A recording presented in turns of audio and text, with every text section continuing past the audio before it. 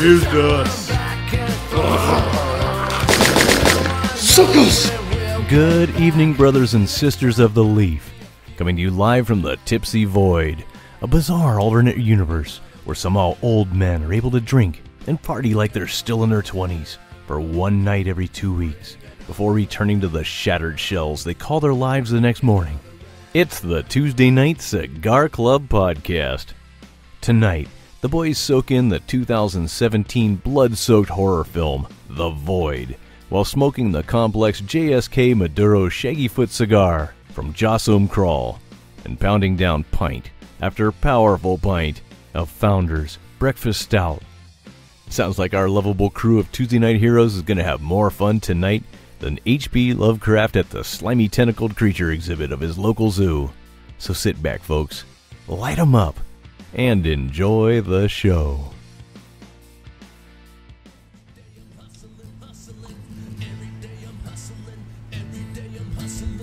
Oh, there's that sweet, smooth, seductive voice of Mr. Fritz Beer. Missed it. Well, I missed it until I heard it in person last episode. Our big 50th episode, last episode with Fritz Beer in attendance. That was crazy, right? Yeah. Woo! Yeah. Absolutely. I'm going to let you... All right. Man, when you brought the water buffalo in and the Incan priestess came in... My cover's blown. To y'all listening, this is... We're actually recording this episode, which will come after our big 50th episode, before the 50th episode. Because I think we might be so wrecked from the 50th episode, we might not ever be able to record another episode. But technically, that means that this episode we're doing now takes place in the future. So remember the butterfly effect. If you so much as squash a gnat in here tonight, it could drastically affect the past. That's not how it works at all. Does it work that way? All right, well, think about this, dum-dums. This episode is in the future. Okay. So we can drink however much we want tonight. Because the hangover we have tomorrow hasn't happened yet, and it will actually occur in the past. Drink ye beers while ye may? Or some other time in the future, no? I'm just going to go with my original supposition that no, that is not how it works. I'm so confused. No, I'm kind of liking the way that works, though. Gather ye beers while ye may. This is the last time... Tonight is the last time I time travel with you killjoys. And do I need to start carving into the table, no fate but what we make? I mean, no fate but what we make. I carved that on beer, but what I carved that on this table every single podcast. It's just everywhere. I'm gonna hand you a knife. You need to show him. Show him the... I am positive that the last 50th episode extravaganza went extremely well. That I am sure of. But if you can hear me speaking to you now, that means not necessarily that we're still alive after the 50th episode. Because technically I'm coming to you from the future. No, the past. Should we start broadcasting this? Because then they'll receive it. Somehow it will get into the past from now. The same way that Prince of Darkness, they were picking up that radio. We totally didn't mean... That's the only way I can see this. Oh, I want to talk about Prince of Darkness tonight. You know what? Fuck it. Let's just do tonight's show and just assume that we're still around to do a 51st episode after the big 50th episode. I like that. Does that make sense? Am I rich by this episode? Do you want to be? Yes. You are. You're actually very, very sick. Your positive thoughts will emanate forward, creating the destiny that you want. Yeah, you're actually positive for a lot of things. Oh. Welcome, everybody, to the Tuesday Night Cigar Club, episode 51. 51. We did it. Yay. We crossed the finish line. 51, baby. We're still here. Well, as far as you suckers listening know, 51. Sorry, guys. Hey, you get what you pay for. Yeah, well, As you can tell if you're watching us on YouTube, this guy to my right, Mr. Cody Leschker, across from me, Mr. Jason Tuttle. I'm your host, Matt Cade. He was running a little bit late tonight for good reason. We'll get to that in a little bit. Yeah. But yeah. we already started drinking. I got a ton of beers here that aren't our beer of the night. No. You're over there still drinking some bourbon. My bourbon's gone. How's that bourbon to you? It is fantastic. Weller's, I think, is the... Yes. Weller's, yes. Weller's. Yeah. I like Weller's. It's got a nice little sugary sweetness. It's got a little sweetness to it. It's a good sipping bourbon. Really like sipping on Weller's. Tell us real quick. This is breaking news. Well, by the time this plays in the future, everybody will know this news. But you know what? Let's just take a minute to recognize our favorite pub, our home away from home. You guys won an award this evening. Correct. The Music Association of Central Texas. They give out awards for musicians, bands. Cleanest bathroom. Cleanest bathroom. Yes. Did you get that? Do they? No. We didn't. Damn you, Buckies. Actually, that award never gets won for some reason. I don't know why. No, it is Central Texas, and it is bars. You guys won 3rd year in a row. Yes. Best live music club. Best live music club. O'Brien's Irish Pub in historic downtown Temple, Texas. Congrats, buddy. Yes. I will admit I actually crossed state lines and voted in 3 different states for you guys to win. That's not how it works at all. I hope I don't. So apparently your voting knowledge is as good as your science knowledge. I'm just saying, if you guys squash a butterfly in here tonight, there's going to be some shit go down. Okay. And I feel sorry for any butterfly that comes in here. Such beautiful creatures. Why would they want to come into this place? Flittering around and then just drop out of the sky. It has been a while since we talked. Well, I guess I don't know if it has been or not because the previous episode hasn't happened yet. I don't. You know what? I swear I'm going to know. step away from all this time travel nonsense. I'm possibly contemplating blowing my brains out. I finished watching Iron Fist on Netflix the other night, and boy, you guys weren't kidding. It is just as terrible at the end as it was in the beginning.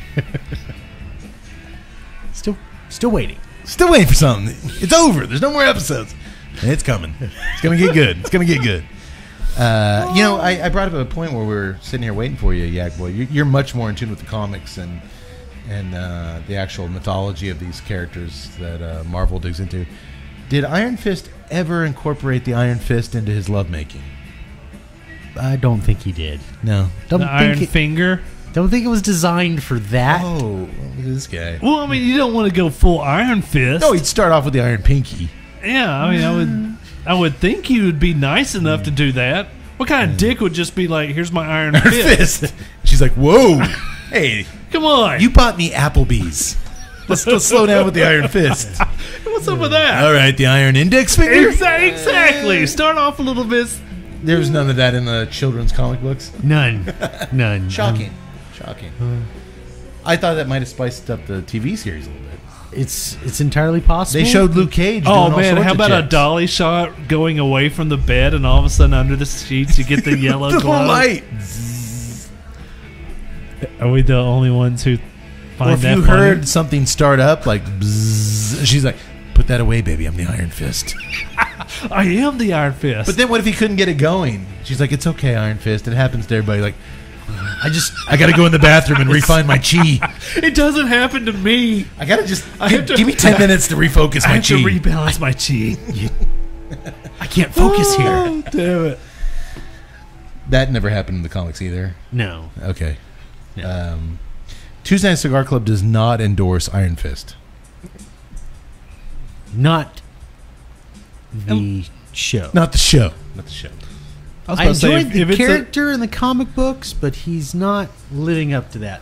If it's the German subgenre, I might endorse it, depending on whether I'm drunk or not. But oh, wait. No, not that fist. Oh. This is what happens when you leave us alone to drink for 2 hours before the show starts. Sorry.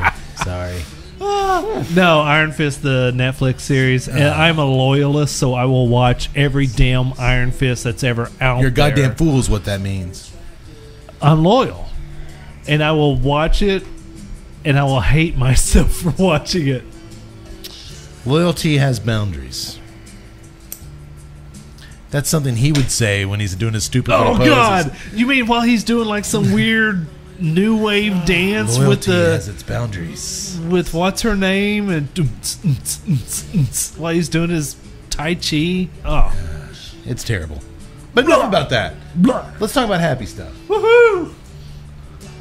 We've got have a happy stuff. pub of the year. Pub of the year. Let's go on and let's talk about a good cigar. Hopefully, I haven't had it, so I have never seen this cigar in my life. It's got a shaggy foot. It's broken.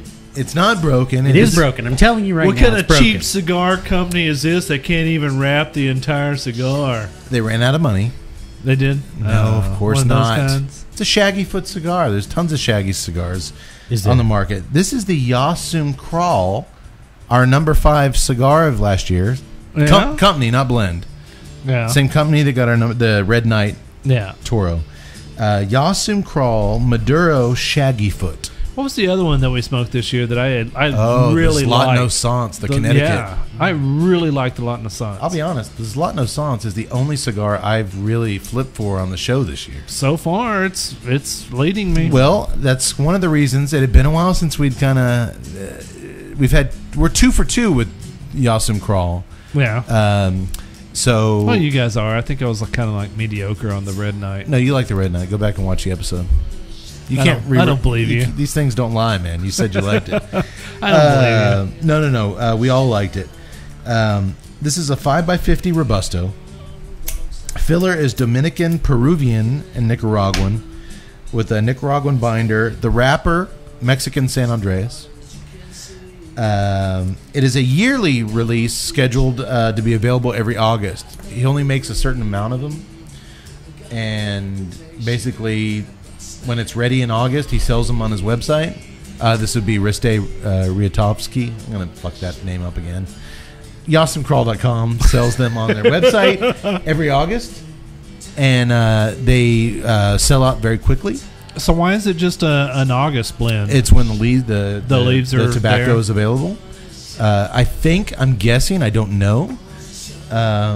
Possibly have to do with the Peruvian filler. I know I'm really kind of questioning, or I'm not questioning. I'm interested in that. questioning whether he actually uses Peruvian. No, I'm interested. No, I definitely taste tea on the cold draw. That is a signature from Peruvian Phil. I'm actually getting lots of tea on the cold. Exactly. It's amazing. Drinking So, tea as we speak. no, I'm curious about Peruvian fillers because you don't really run across it that often in the cigar industry. I believe we talked with Saka a bit about Peruvian tobaccos. I totally don't remember that. Unfortunately, one. I was drinking. Yeah, I don't And I- remember that. I do remember Sokka saying that there's a lot of fillers out there from different I countries want to say that don't he get vouched for it, saying that Peruvian tobacco got a bad name. right. I remember and him. he liked it. I remember him saying that there's some Indonesian tobaccos. There are a lot of tobaccos that are out there in countries that are not normally associated with these cigar meccas. Correct. So no, but Peruvian, I'm like, that's an odd origin country.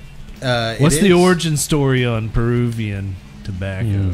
Well, that's all I'm going to give you. I actually picked Riste's brain a little bit about the actual components of it, but he asked me to keep that a little closer to my chest. So, And you can't share that with your buds here? I'll share with you when the microphones are off. But It's probably wise. With as do you much just- bourbon as I've drank tonight, Well, that I'd be and- like, and, so that has spirit of... Okay. there's as noble of industry as it is. There's some chicanery going on. You don't want to show your cards too much. I'm sorry, as noble as industry as it is, no, they're a bunch of bullshit artists. They don't divulge what their blends are. The smart ones don't. Exactly. So that's all I'm going to tell you right now. Limited release. We are fans. I know at least you and I are the Mexican San Andreas. Yes. But let's just, it What is were a the- shaggy foot, which means the wrapper does not extend down the bunch.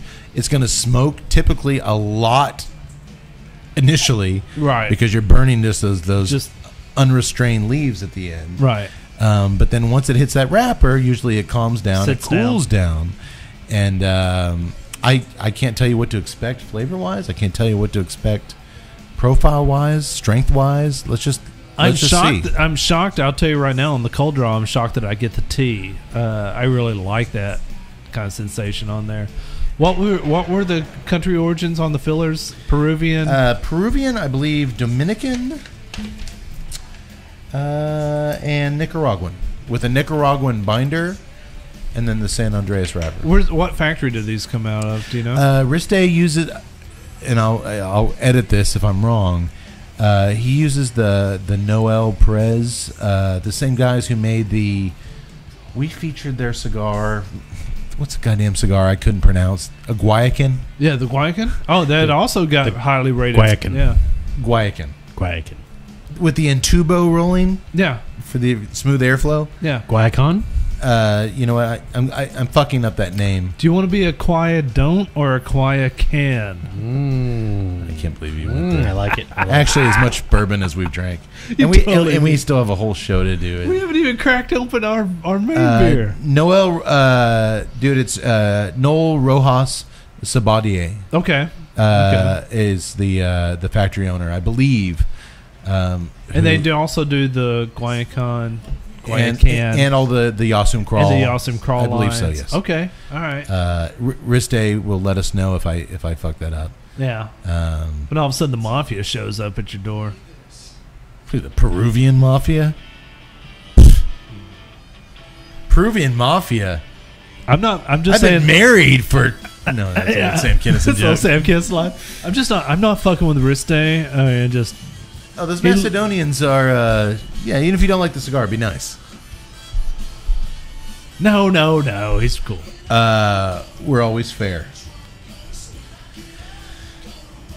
Well, My name is Cody Leschker. I'm going to be honest. In this golden age of social media, I went to get tonight's beer, and tonight's movie. We tried to work it in with the movie, and said, tonight's movie is so fucking crazy. It's balls crazy. There's nothing on the wall that screamed to me. Unless there was an IPA called Balls IPA. Or just fucking crazy West Coast IPA. Well, the only other thing that I would say, if you were trying to find some sort of theme, you should have went with Bass. It has a red triangle. It does have a triangle. I didn't think about that, but so what I did. I think Bass would not be. No. Thanks to the golden age of social media, I could actually message Riste, the blender of the cigar, the owner of the cigar, and say, "Hey, what would you? Any pairing recommendations?" And the first beer he said was this one. There's a Ballast Point Victory at Sea he recommended. Cigar City out of Tampa, I think. Their brewery had one he liked. But dude, he said this, and our local spot actually had it. So no tie-in whatsoever to tonight's movie. Hey, sometimes we get it, sometimes we don't. Well, But technically, they're talking about children, and there's a baby on the there's bottom. a little baby on here. But no, It's a loose tie-in, but it works. Hey, run with it. I believe it is the first time I've ever asked a cigar manufacturer what to drink, specifically what to drink with it? with it, Yeah. and he did it. So let's see how that plays out. I still haven't said what it is. That's your job. Tell us what we're drinking. Founders Breakfast Stout. Made by Founders Brewing, which in actuality is actually named Canal Street Brewing Company. Founders is actually a thing that came about from them actually.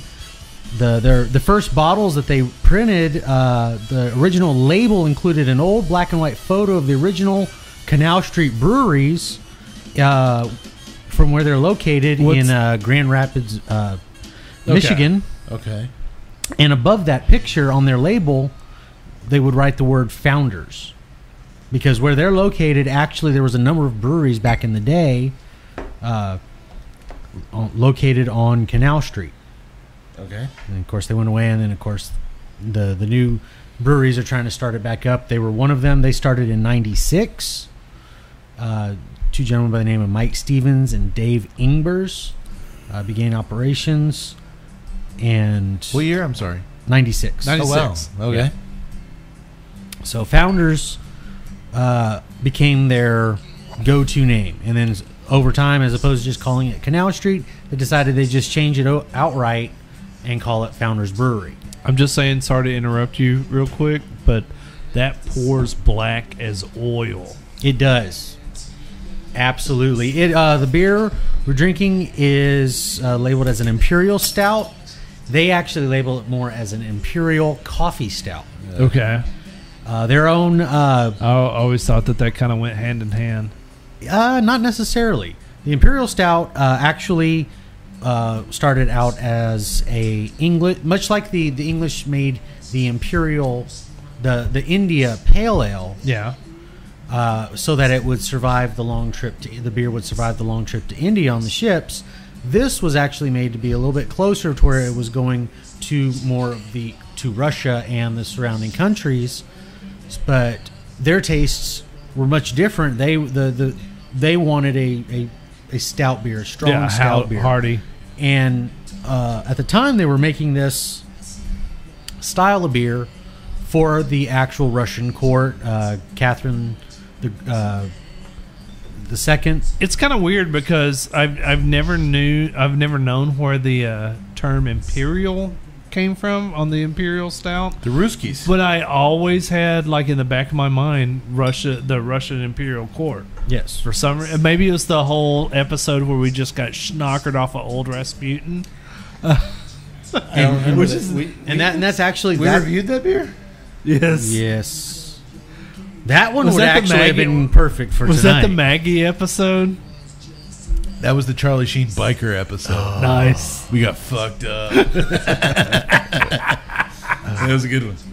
But yeah, so this style of beer was made for that, and of course it's been it's still obviously made, and a lot of the breweries here have really started to, they jumped on that boat and Big time, especially the craft brewers on the coffee and the oatmeal side. Not more so the coffee side of it. Yeah, a lot, especially the American crafters love the coffee on the Imperial side.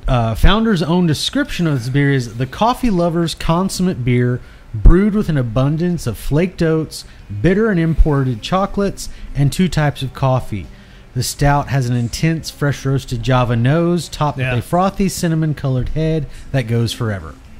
Okay, one, it does have the cinnamon color head if you pour it without it, but if you get your nose like right down in that glass, everybody stick your nose in it. I'm telling you, if you put your nose right down in there, you're smelling Java, which is not a bad thing. No, and I get a much better look at that cinnamon-colored head. Yeah, especially when you stick your schnoz right down in there.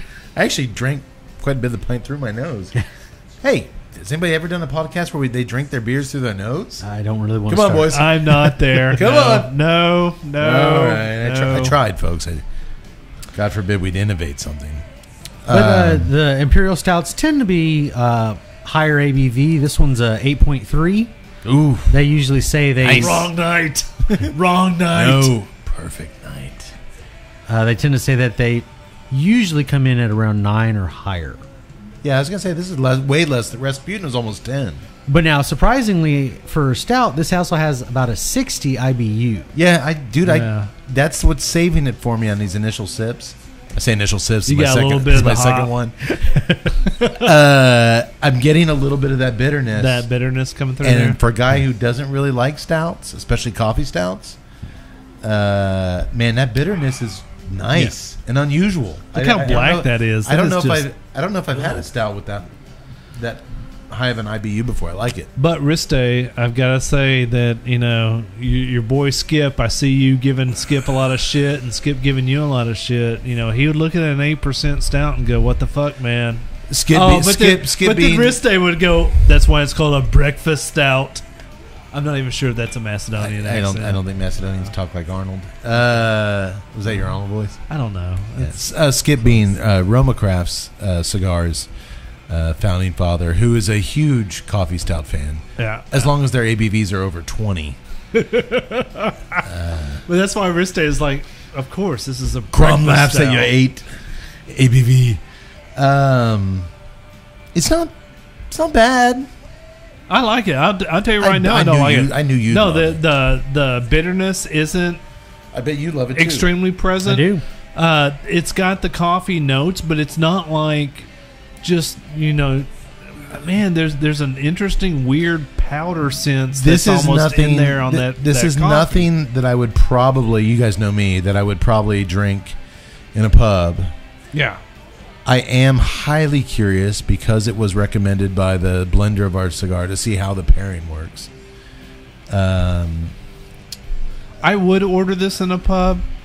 I wouldn't go to it all the time. I'm a fan of stouts. I like the coffee. Well, here's the thing, too. But I also like a little bit more of the creamy side of stouts than the coffee side. I say that too, but I think I also have to kind of remind our I don't remind our listeners. I think they know by now, but others, when we say we wouldn't go to it regularly at a pub, I think a lot of people go to the pub and try something new. Oh yeah, absolutely. And then maybe go to something that they're familiar with. Yeah.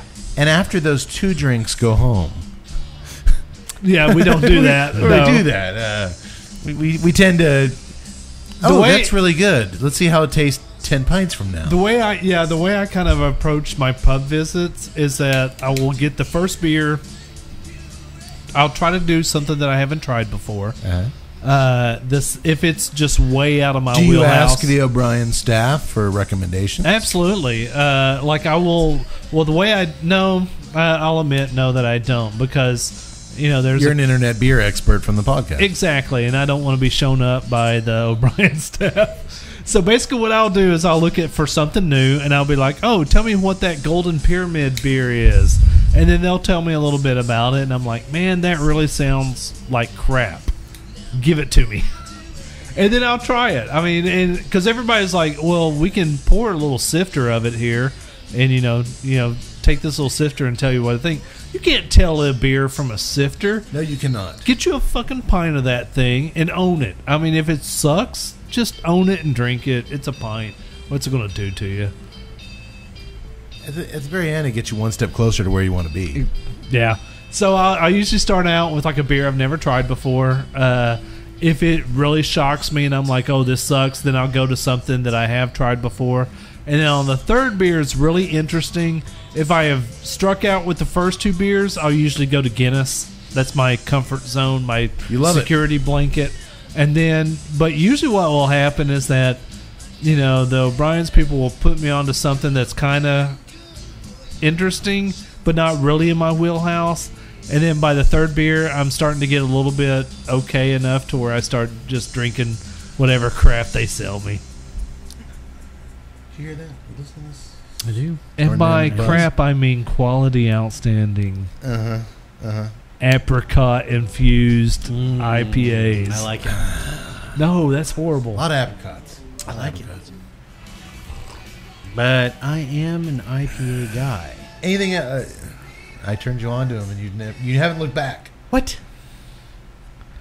Yeah, for some reason I'm pretty sure that you did not. I got one of turn those Cody Facebook on. reminders about like 3 years ago. 3 years ago, you had it was one of our first episodes, and it was like, well, I'm a whiskey guy. I don't really drink beer, but I'm gonna try to do it for this podcast thing.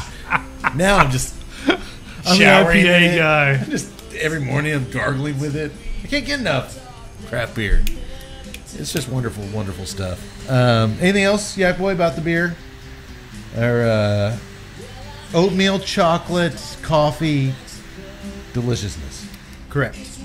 Where was the city again? Grand Rapids, Michigan. Michigan. I believe that's where Ted Nugent's from. I'm just saying that out of this cigar, I taste a lot of Nugent. It's cool. You get Nugent? Yeah, I get a lot of Nugent in there. A lot of caramel, some Nugent. I wanted to talk about the cigar once we all got down, because it smokes for about 5 minutes before it actually hits the wrapper. And it does smoke. Oh, and there's nothing containing that smoke. There's no wrapper there. It's just a fire. Yeah, I mean, it's a Shaggy Foot. It's going to burn that tobacco. But the minute but it's not like a smoke. No. It's not like a smoke bomb. No, it's not. It's like there's some Drew cigars that the moment you light it, of course, you need a fire extinguisher right there for you. You do. This totally isn't that. No. Mine just now hit the wrapper.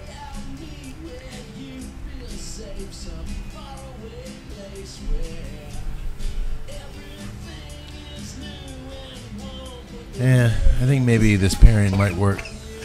Did you retrohale? I'm just saying that there's... Man, that tea flavor is consistent even after the light. I haven't got to the wrapper yet. Still getting tea, huh? I'm still getting green tea. I am getting... dude, you know what? I am getting a little green tea. I'm also... I'm getting some cedar. Now, wait till the wrapper hits. That's where the cedar will come in. I'm also getting a little cream now that the wrapper is working itself into it. I mentioned earlier. I mean, I'm a big Mexican San Andreas fan. Yeah. When it's a nice Mexican wrapper. I gotta think because that tea is such a unique. Are you getting the tea? I am. I got it as a novice, as a non-blend. I gotta give it to Peru. Peruvian. I gotta give it to Peru. That's the one tobacco filler that we're unfamiliar with, and all of a sudden, correct. It's kind of I've got to give that to Peru. all of a sudden, Ristay's like, dude, that's totally not it. You fucking novices. I will say this for a Shaggy Foot, the minute that wrapper started burning, straight burn line, it just picked it up and completely just. That's where the Shaggy started. It's a uniform ash. Yeah. Give it a minute. Sit with your thoughts for a little bit, boys, with the beer and the cigar. I'm getting a little bit of that cream. I am getting that cream, and I hardly ever get cream. Actually, last episode you said, or I'm sorry, 2 episodes ago, because we're in the future, you said you never tasted cream in a cigar. Yeah, that's totally, and it's got a little hint of cinnamon too.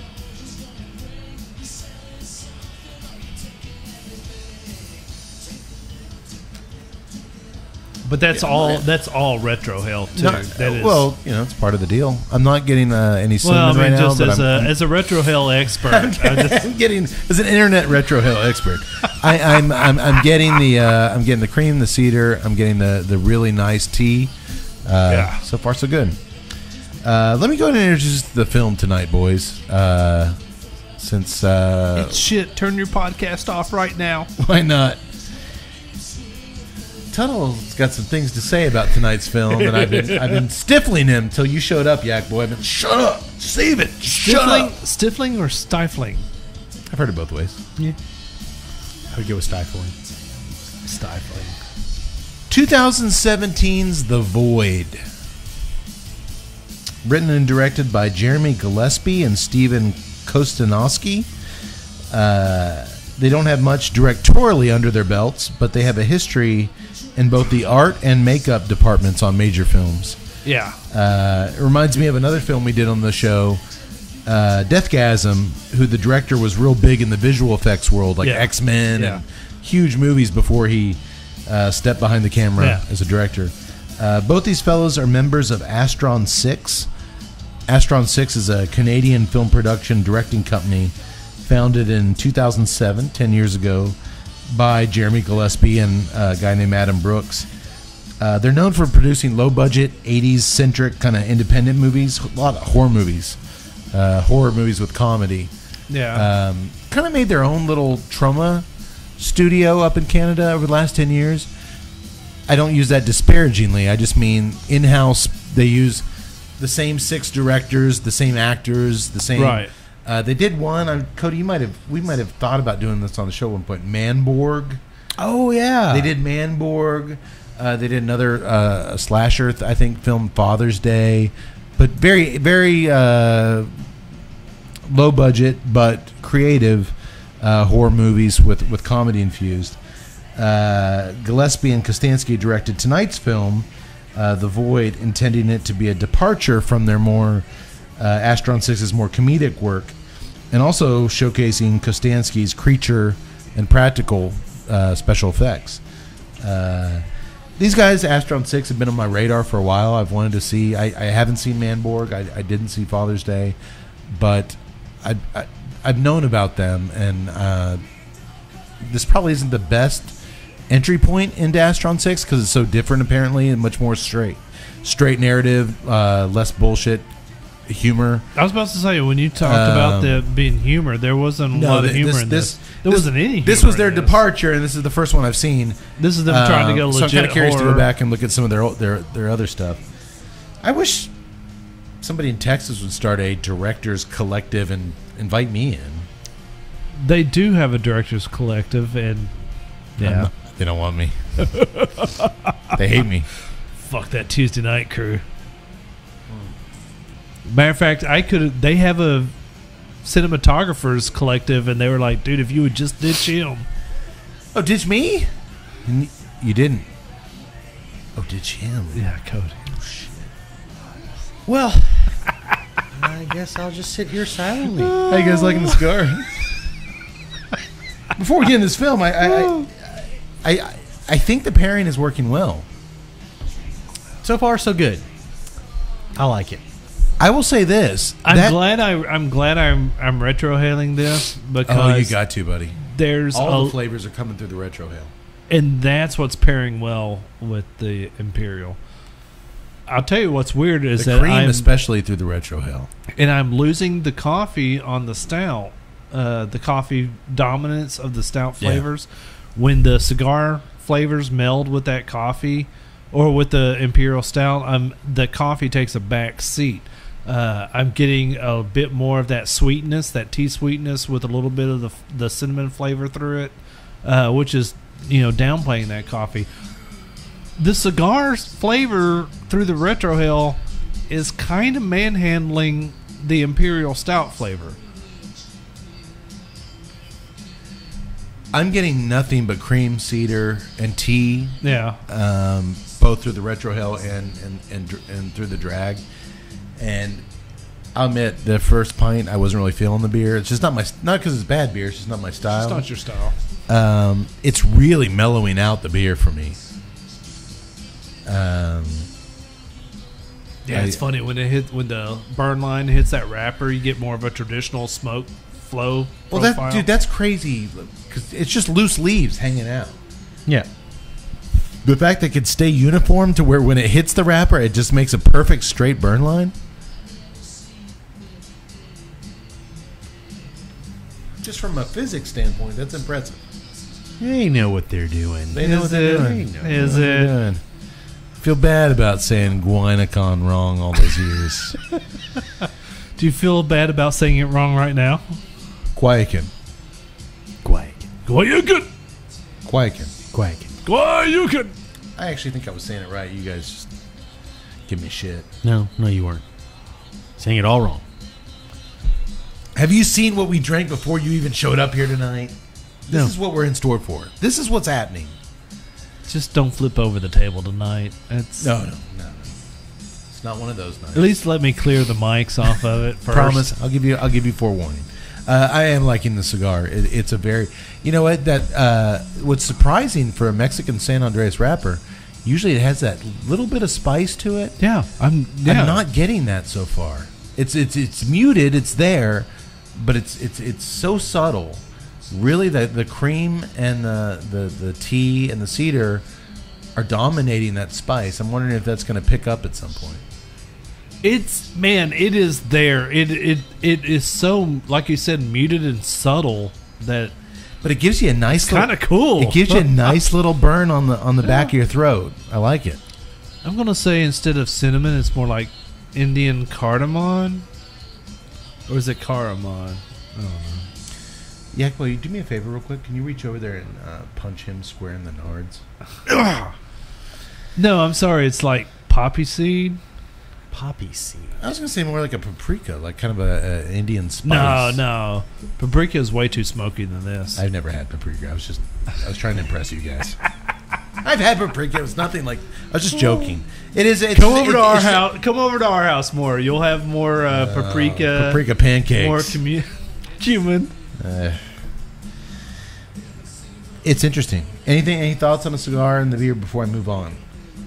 Not at the moment. It might be a little while before I get back to it. See. I really think the cigar is balancing out the things that are overpowering for me in the beer. I agree. I think that I'm actually tasting more of the oatmeal in the beer since I started the cigar. The coffee's a little bit muted. I never really got much of the chocolate in it. No, I haven't got any chocolate in the beer. But something about that overpowering coffee kind of turns me off. Boy, this cigar just squashed it in a nice way. I can't remember a cigar ever really stepping up to a beer and putting it in its place. I like it. Okay. Well, the movie is The Void, 2017. I'll give you a little background on the filmmakers. Let's get into the film. This film is in my little horror world of online people that still talk about horror films like they're the greatest thing since sliced bread. A lot of people talking about this film. I really was antsy to dig into it. I'm actually curious about that because I've often wondered, like, where has the non-Saw, the non-Purge horror films gone? You know, you're always telling me no, they're out there. No, they're just not mainstream. Real quick, we're at a weird point in horror where Fangoria magazine is gone. A lot of the other stuff is strictly online. There are still some print magazines. You got to seek them out. But you know, I come from my 20s and 30s. Every weekend was going to the bookstore and trying to buy up all the copies of Fangoria and Rue Morgue and scouring through them and see what all these new movies were. And hell, a movie that you had no kind of sense other than what you read was about. You would have to order the DVD in early 2000s. I'd pay $20 to get a DVD of a movie that I had no clue if I would like or not. There was no video on demand. There was no. You're craving content. You're craving good genre content, and those entities like Fangoria and Rue Morgue magazine and Horror Hound were kind of your gateways to that. And they're not really that present anymore in a physical sense. They're more online, right? You know. But The Void has kind of permeated into mainstream film criticism and mainstream things. And when it gets to that point to where it's not just the horror nerds talking about it, but actual, you know, non-horror sites talking about it, that's what kind of picks up the radar. Like, you know what, maybe...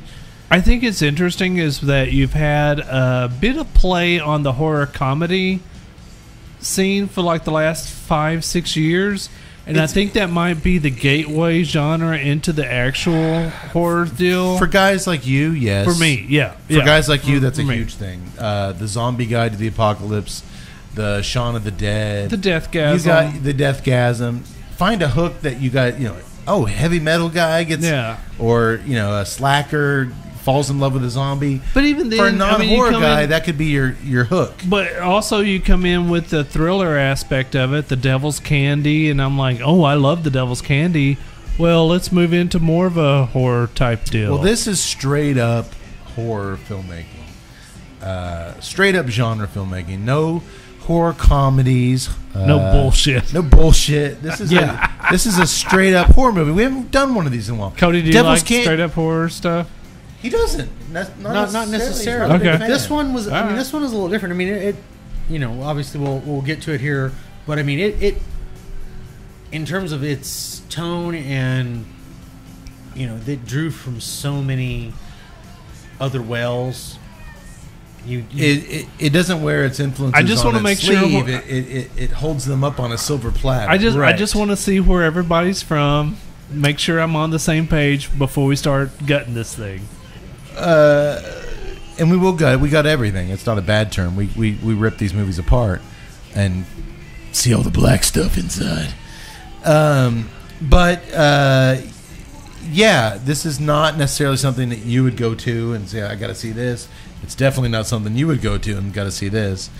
But this was definitely one for me. I'm like, hey, man, if I'm going to drop $7 on a video on demand rental, we're going to do it on the show. It was a little bit more pricey. You guys, Amazon? Yeah. $6.99. $7 but for like a week long rental, which was nice. Yeah. Usually the stuff we rent's like a 48-hour rental tops.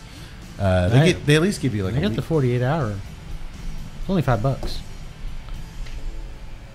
Get out. Get out of here. Sorry.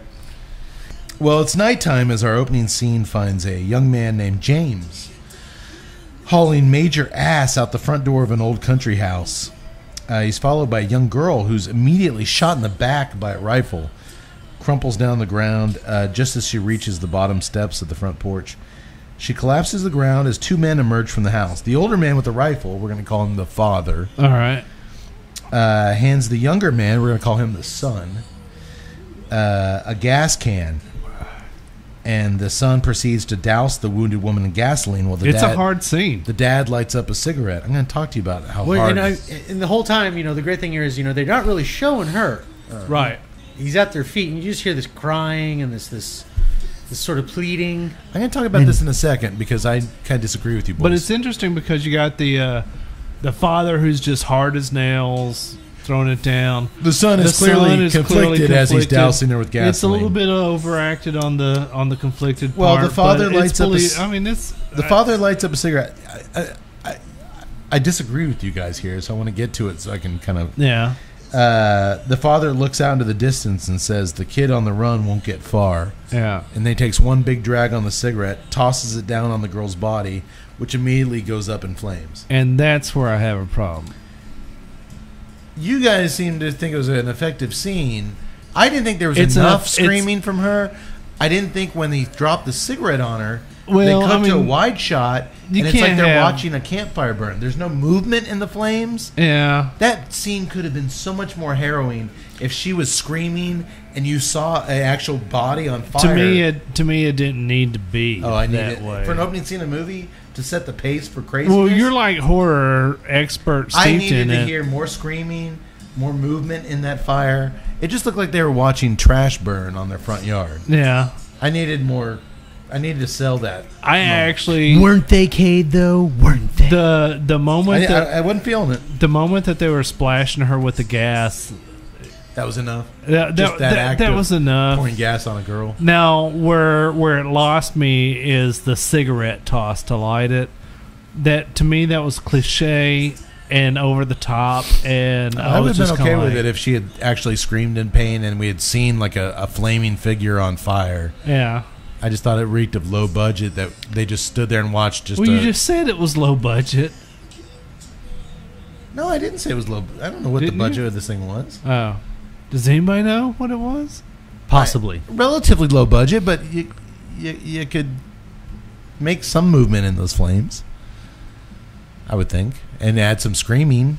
The screaming is not there once the fire. It's just just a dead fire, and I kind of thought that was like, man, this could have been a really cool opening scene, but it's like, man, you kind of lost a little something there. Not that I want to see young women in flames. I was about to say, you're kind of scaring me right now. I'll set you on fire later. We'll see how. Trust me, there'll be lots of screaming. I'll see how it's really. It'll sound just like a young woman.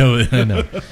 Well, after a quick opening credit sequence where we're shown glimpses of the surrounding area, an old hotel sign, a blinking radio tower, all at night, kind of just atmospheric moonlight lit small town stuff.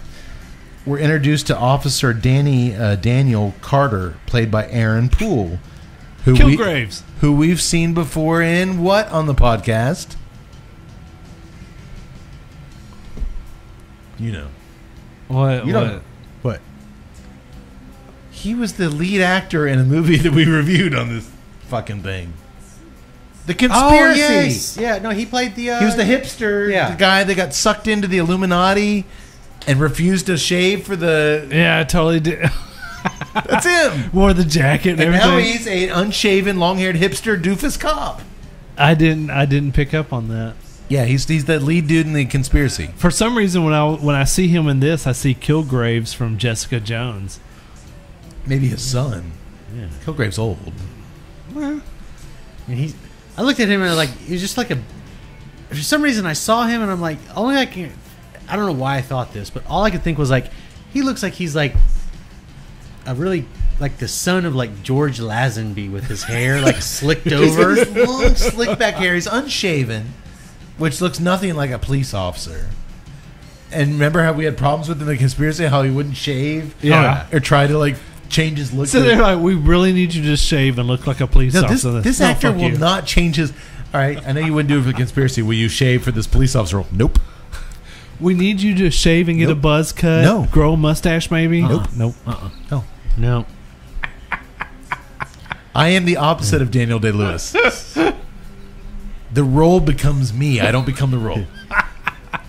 All right, Aaron. Well, that said, though, we got the best we could with the funds available. That said, apparently he's the only young working actor in Canada. But I like this guy. I don't. I like it, at least in this role and this group of actors.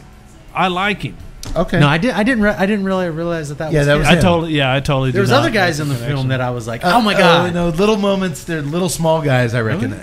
Tiny. All right, we'll get into that. Well, we join the unshaven police officer Carter as he half sleeps in his patrol car on a quiet night on the outskirts of town.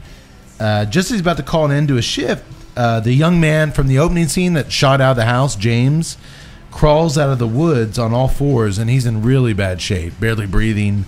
He looks rough. So Officer Carter gets James in his patrol car, and they race towards the closest hospital, Marsh County Memorial Hospital, which dispatch says is running on a skeleton crew after having suffered a recent fire. Yeah.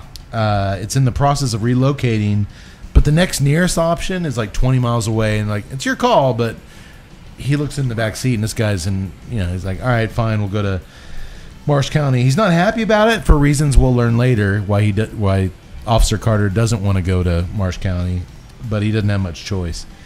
So Carter carries James into the emergency room at the hospital, where he's greeted by the head nurse, Allison, who happens to be Officer Carter's ex-wife. That's why he didn't want to That's go. why he didn't want to go there. And another nurse named Beverly. As they rush James back on a stretcher to see Dr. Powell, Carter takes a seat in the waiting room with an elderly man, Ben, an old guy, and his pregnant granddaughter, Maggie. He knows, Officer Carter knows the doctor. Yeah. He knows the old man, Obviously, Ben, and it's Maggie. a small town. Super small town. Everybody knows everybody. That they do a very good job of establishing that quickly. I'll give them that. In a nearby hospital room, a young Asian nurse in training, Kim, is hanging out in the patient's room, and she's showing him gruesome surgery pictures in her textbook. This nurse.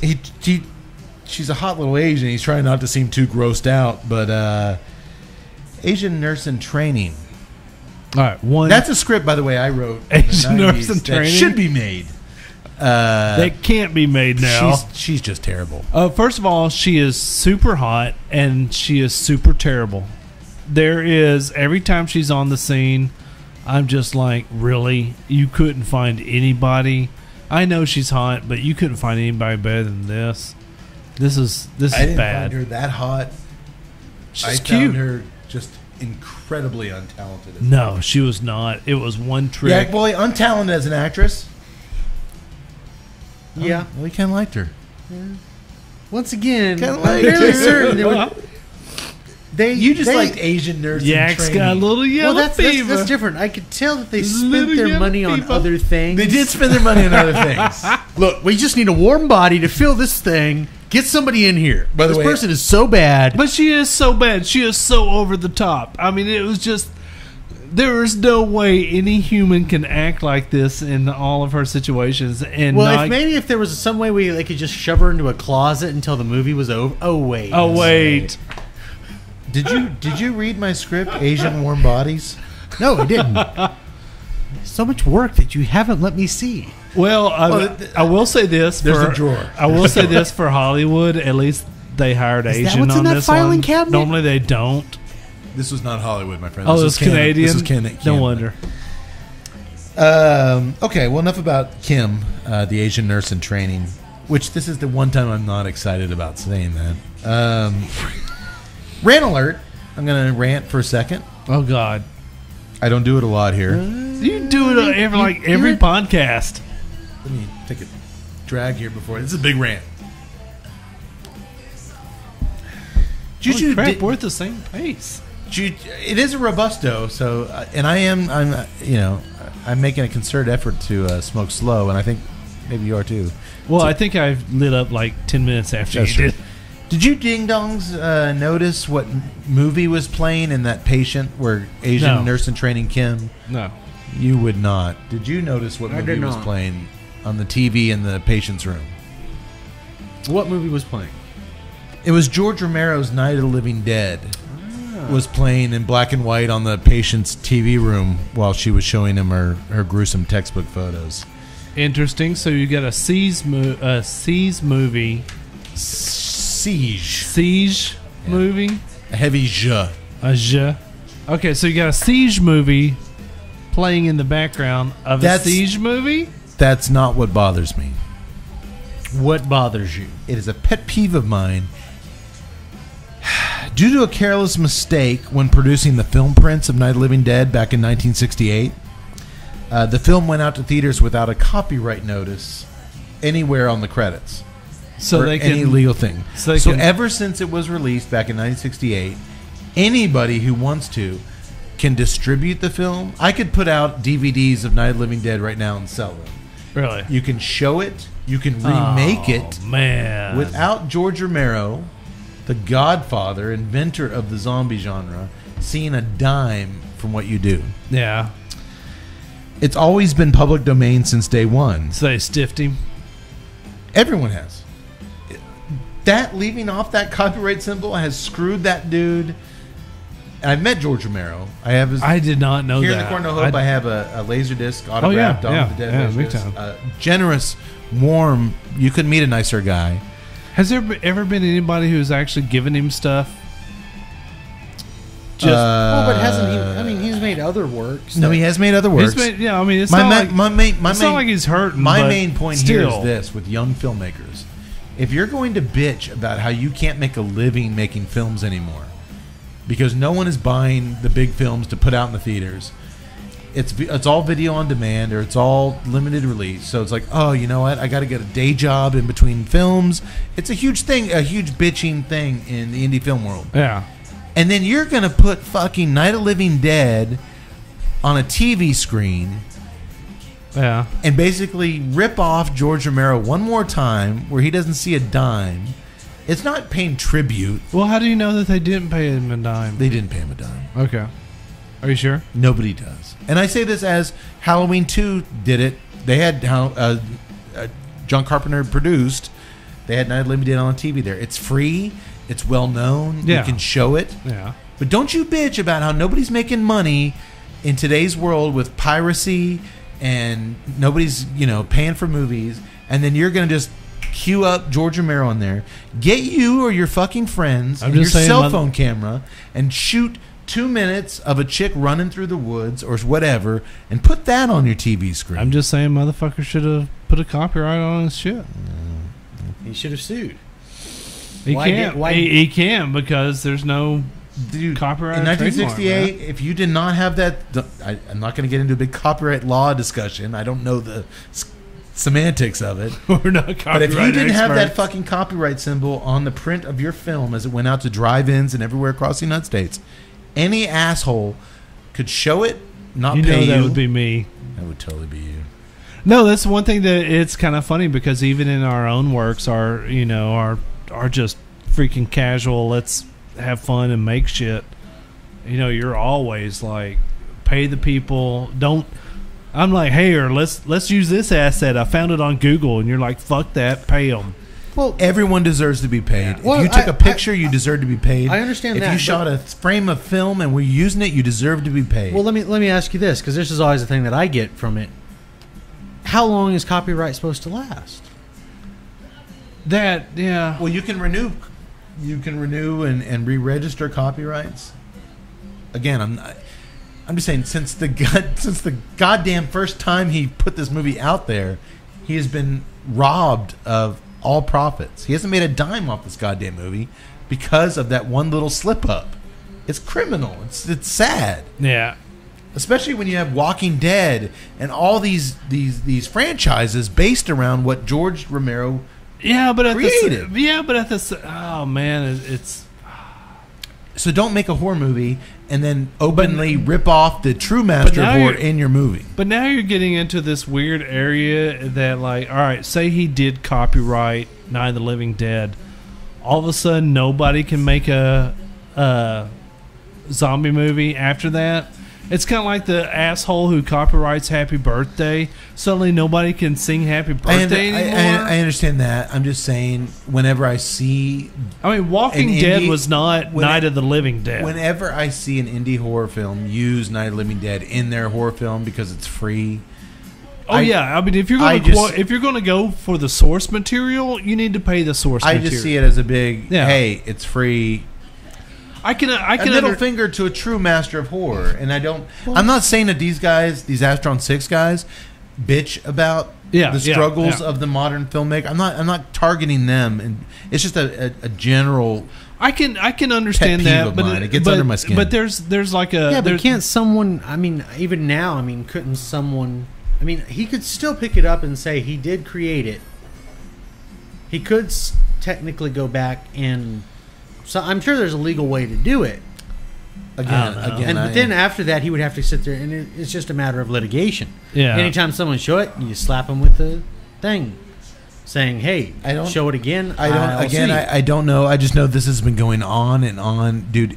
Night of the Living Dead appears in more films. Yeah, I was about to say it kind of sucks. Like in this scenario, when you're quoting the original source material and you're not paying for it, but at the same time, I'm also.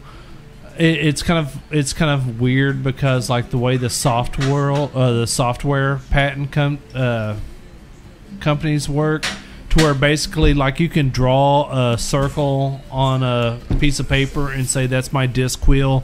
Therefore, everything that even remotely operates like an iPad, can't. If it even remotely looks, it's a circle. That's just like ours. You can't do that. Yeah. Well, how many other shapes are there?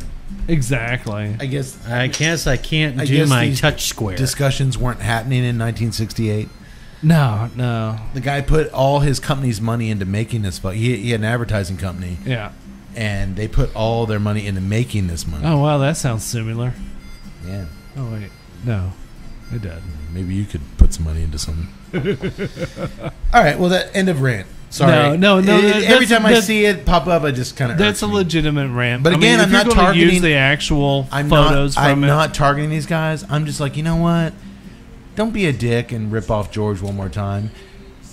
You got filmmaking friends. Say, hey, go out with your cell phone camera and get two minutes of footage of a chick running in the woods. Yeah. Or something, and we'll show that. How do you know that they didn't reach out to Romero and say, look, we want to use this. Do you want something for it? Because it wasn't even a siege scene. It didn't even tie into the siege of the hospital we're in. It doesn't need to be. You guys are so familiar with that shit. The moment that you see Night of the Living Dead, you recognize it. I did, and I didn't appreciate it. Because, see, I did not. But I dusted it off my shoulder and I moved on. No, you didn't. You just spent like the last 10 minutes ranting. I said rant over. That means I'm done with it. Just wait 5 minutes. He'll be back on it. 5 minutes. I'm going to do it right now. Here's what I'd like talk to me. Talk to me about the cigar and the beer. Man, I am still getting the tea sweetness. I've got the cedar going on, but it's not like a spicy cedar. It's the nice, I don't think woodsy. there is such thing as a spicy cedar. Yeah, I think you're getting a little spice off the Mexican wrapper. But very subtle. Very subtle. Very subtle spice. But, man, that cedar and that cream and that tea. Man, I'm liking it, and the beer for me is becoming much more enjoyable since starting. Here's what's interesting is that I would order this at the pub. It wouldn't be a go-to beer for me.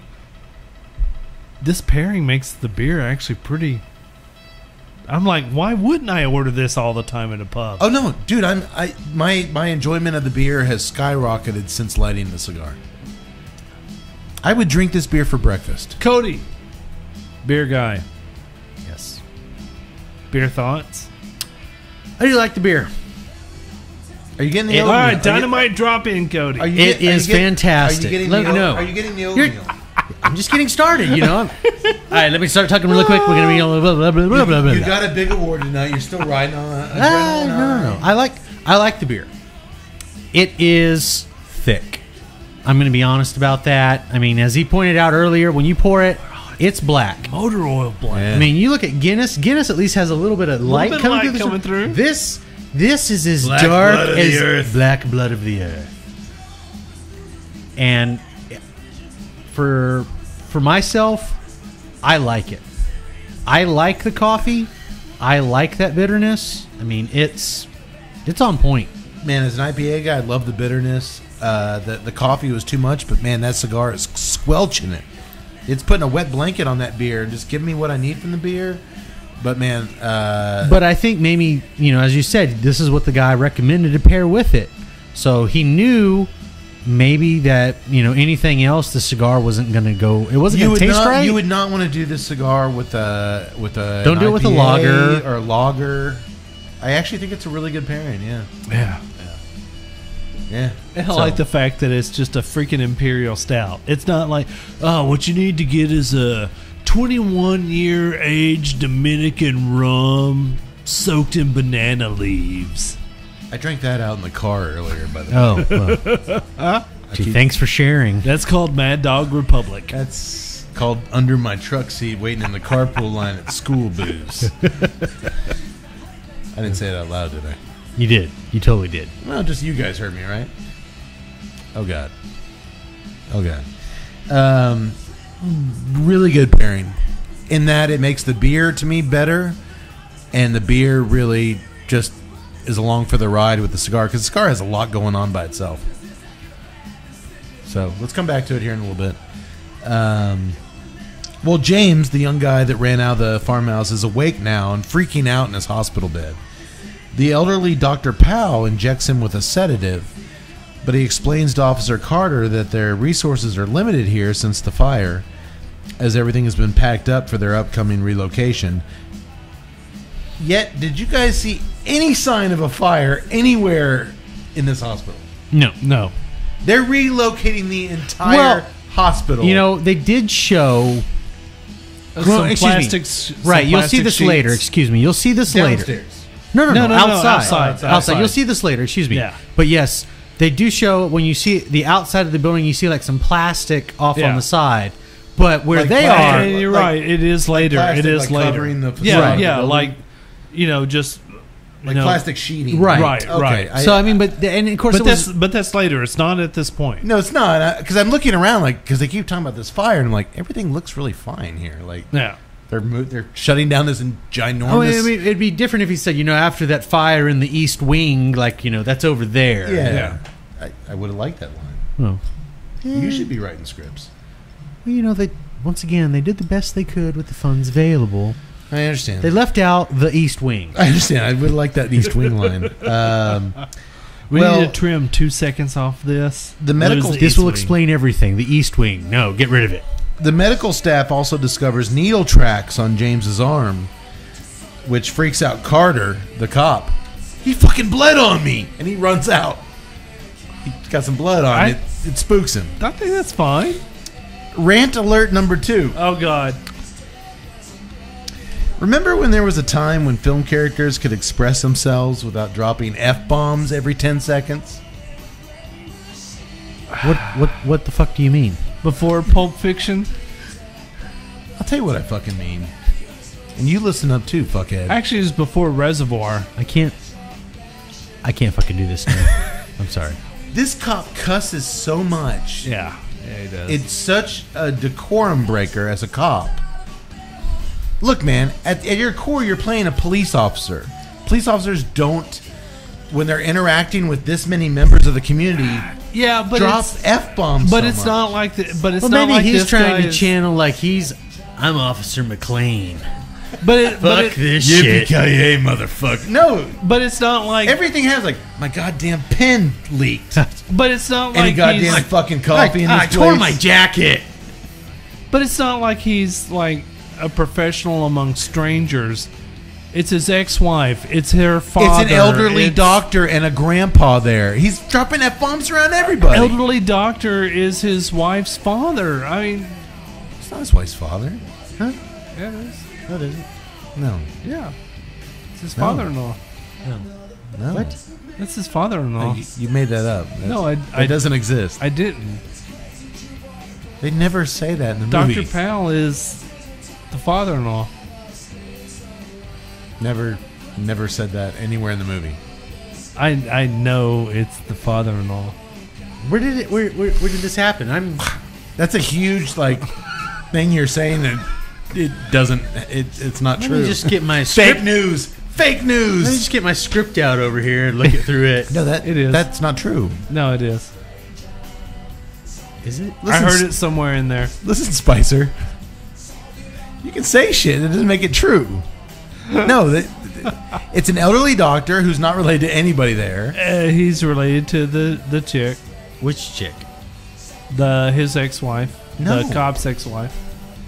Would you? They talk about losing the child. It's Yes, because he was the doctor on staff. Dude, this is like derailing the podcast. Dude, we like, did you're see wrong, dude. He's not her father at all. We did see His daughter died. it's his father. Oh God, this is gonna be. This has Golden Monkey written all over it. Golden Monkey. Drink more. Sing up. This will help get the train back on the rails. A little hand rising. But there's an elderly guy with his pregnant young girl, and this cop is just dropping. If I was in a situation where there's elderly people here, and it's like the one cop there is like, fuck. You need to be a little bit professional. Fuck. I mean, you're already unshaven and have greasy, long hipster hair. You can at least not cuss every 10 seconds. Well, Yeah. John Carpenter made movies with heroes that didn't cuss. this is true. How many F-bombs did Tom Atkins drop in Halloween 3 or The Fog? None. All right, we can't all be John Carpenter. I'm just saying, it just turns me off. It kind of Well, does. you know, and yeah, dude, you guys know me But as a come on. podcaster and as a friend. Nobody cusses more than me. Well, maybe me. Well, but I think I think it would have been. I cuss ad nauseum. I think it would have been much better if you. Because I'm not offended by it. I just But they didn't I establish think the that's- character like when he's sitting because he gets woken up. He's basically asleep in his patrol car, and he gets that call in, and he didn't just immediate. If he just what the fuck? What the fuck? I just, love cussing. I love to cuss personally. I It's- agree with you. It's cathartic. But this character did not need to do that. He shouldn't have done that. He's an authority figure. He's a cop. It pulled me out of it. I don't know. Agreed? Nah. I think if they had started off with that, and then where he's in front of people, he's not doing it, but as quote unquote as shit hits the fan, he starts doing it again.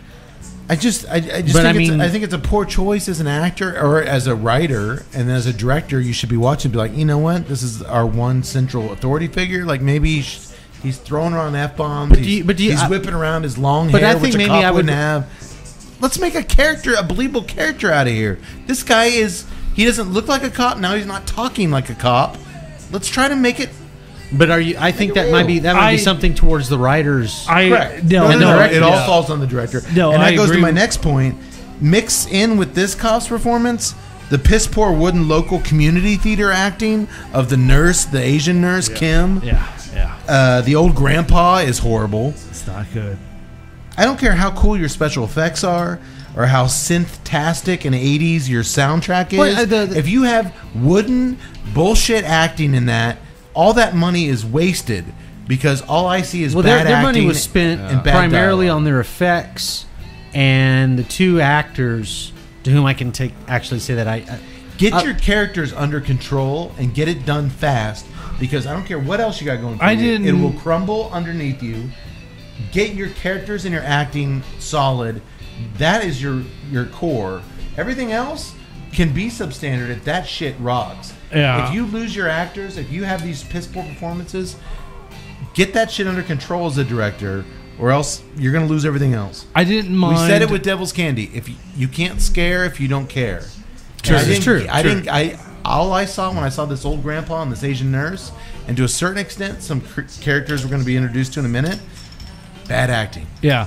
And I agree. this man no longer cares. Get him a drink. I agree, especially. I don't care. Give me a drink. I wasn't that put off by the old man. The Asian nurse, totally. I was just like, God, that's bad. That old man was pure local theater, man. The actual cop himself, I liked him in terms of acting and delivery.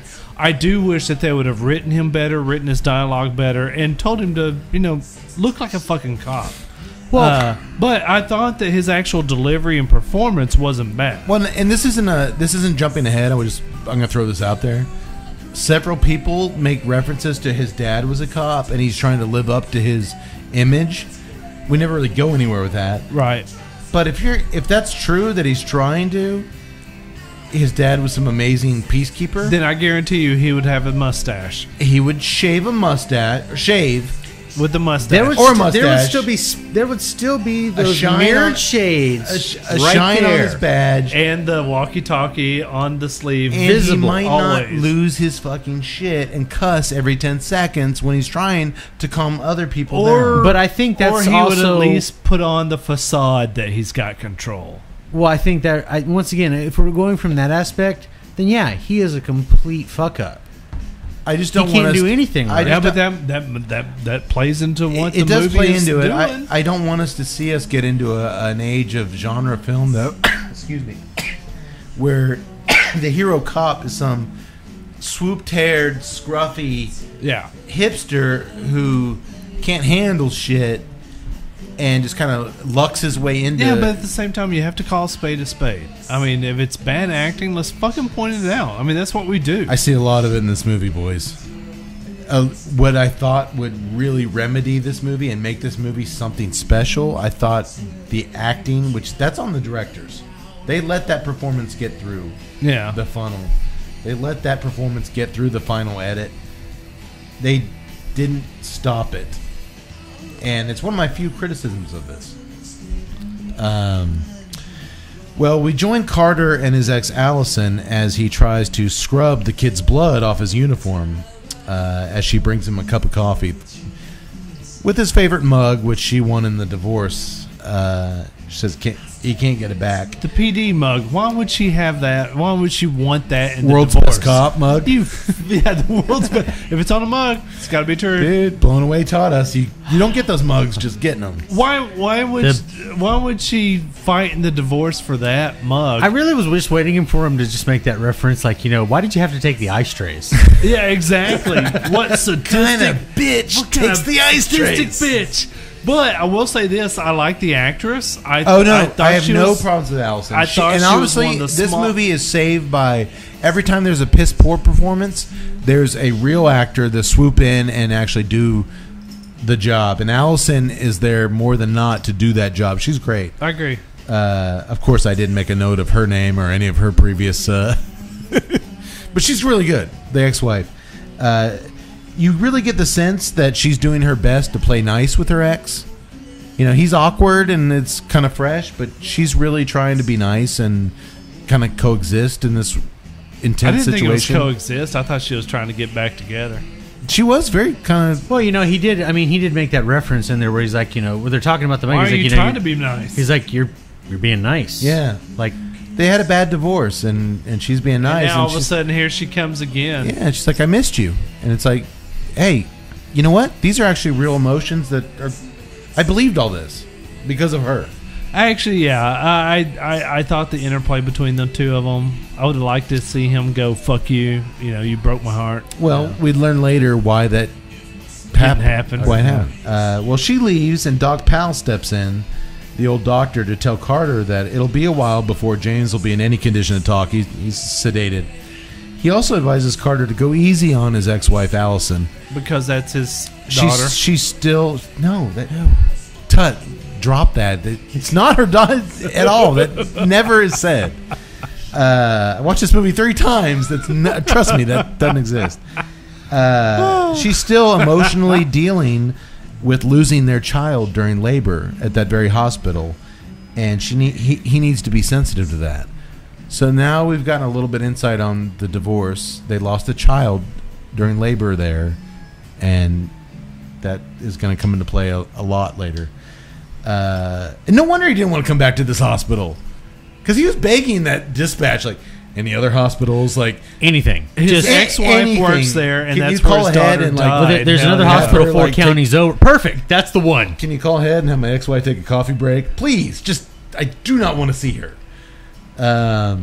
Yeah, so it makes perfect sense why he didn't want to go through it. Also, Dr. Powell says that he went through a similar situation when he lost his daughter, Sarah. He was a total mess That afterwards. was Allison's sister. No, it wasn't. You got to stop. You're really derailing. Fake news. Fake news. And it's a mess when you lose your child, but it takes time, and you'll get through it. Well, Officer Carter roams the hallways after this, of the hospital where he comes across the sound of a woman whimpering from one of the patient rooms. Remember that young dude that Nurse Kim was reading the textbooks to? Yeah. Well, Nurse Beverly is hovering over him now, digging a pair of surgical scissors deep into his eye sockets. Like digging. Yeah. He's dead. Killing his ass. She turns around to face Carter, telling him, "This isn't my face. What you're seeing, it's not my face." She has peeled all the skin off her face. Very reminiscent of John Carpenter's Prince of Darkness. And indeed, it appears all the skin has been stripped from her face, leaving only exposed bright red tissue. She makes a move with the scissors towards Carter, and he reluctantly, it happens so fast, he pulls his gun and just shoots her right in the head. That's why you should always carry a gun. We're not going to get into that, Tuck. We don't have enough time for this tonight. We cannot do this. Okay. And he actually did what you wanted him to do. He shot her. Yeah, he shot her. The medical staff rushes in the room, and Carter bolts to the restroom, kind of dizzy because he just killed Beverly, his friend, assumingly, and he just blows chunks in the sink. Cody style. Hey, we've all done it. Let's not say Not we proud haven't. of it. It's hard to get the chunks down the drain. Let's But not say we haven't. we've all done it. We've all done it. Anyone who says they haven't done it, liar.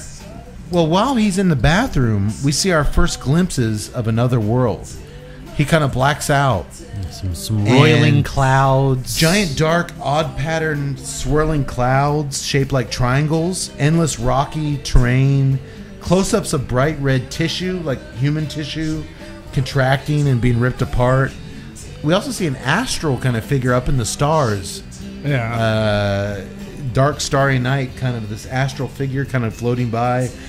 Very weird, wacky stuff that Agent Carter or Officer Carter is seeing in his passed out moment. All of a sudden, Carter pops up from the floor.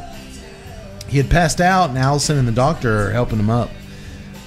They think he had a seizure, but he's not having any of that. He's ready to keep going. And all of a sudden, they tell him that a state police officer, Mitchell, has shown up. This is what I was really liking. You know you're in trouble when you wake up and the state trooper's already there. He makes it clear this guy's a no-nonsense dude. Carter, give me your pistol. There's a shooting. I need to take your gun.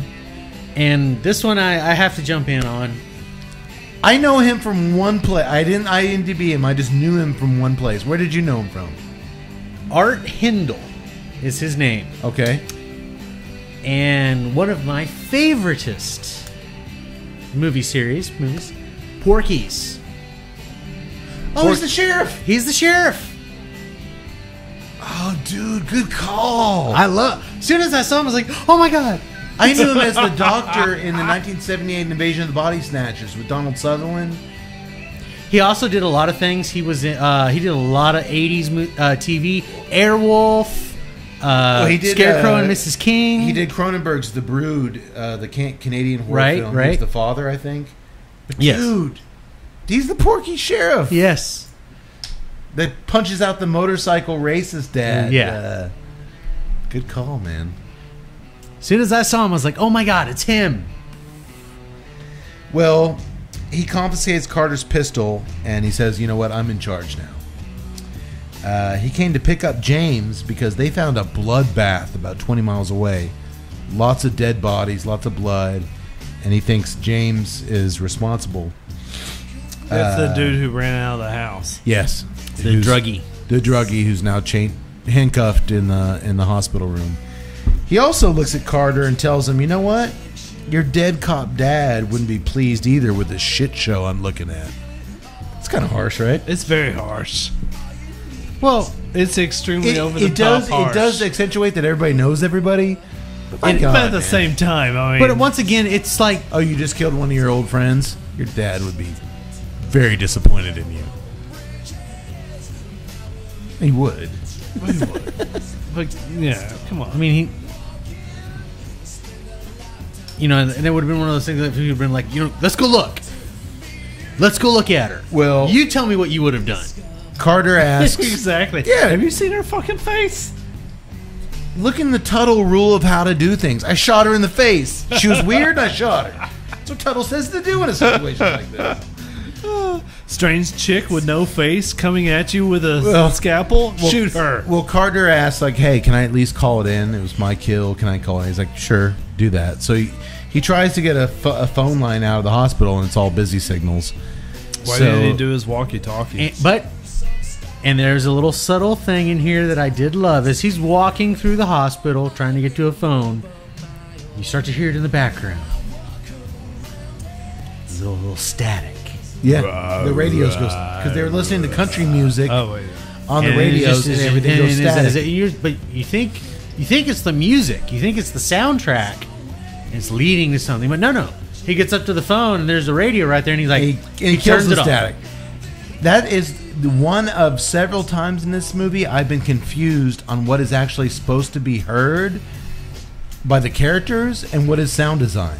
Yeah, I'm going to get to that in a minute. Because there's a lot of stuff I'm like, oh, that's the music, that's the soundtrack. No. That's actually what they were hearing. What the characters were hearing. It confused me a little bit. Good point, though, with the radio. But he cannot get a signal, so he's like, you know what? He radios Mitchell. He's like, on his thing, he's like, I'm going to go out to the car and phone this in from the cruiser. Well, I'm sorry, those CBs are tied into the cruiser. Why can't he just phone it in from his shoulder-mounted CB? Well, the car radio isn't working either, but our hero has bigger problems as he hits the lights and he sees a figure dressed in a white robe and a white hood standing stoically off in the distance in front of his cruiser. With a black triangle. It's a Klan robe with a Klan robe with a black triangle over the eyes of the hood. But much more crisp and starched than the Klan. Klans were always kind of clumsy and kind of the hood would kind of lean over. This was very uniform. It was. Tut's like, no, I think the Klan presented himself very professionally. And, I'm just saying they had wives and they ironed their sheets. Well, Carter, being Carter, yells, "What the fuck are you doing? What are you doing, man?" Because that's what he is now true to character. As a cop, that's what you would do. What the fuck are you doing? No, a cop would say, "Excuse me, sir. Please take your hood off. Please take your hood off. No, step over to the thing." A cop would unbolt. He doesn't have a gun. There's a shotgun in the car. There's a shotgun in the car.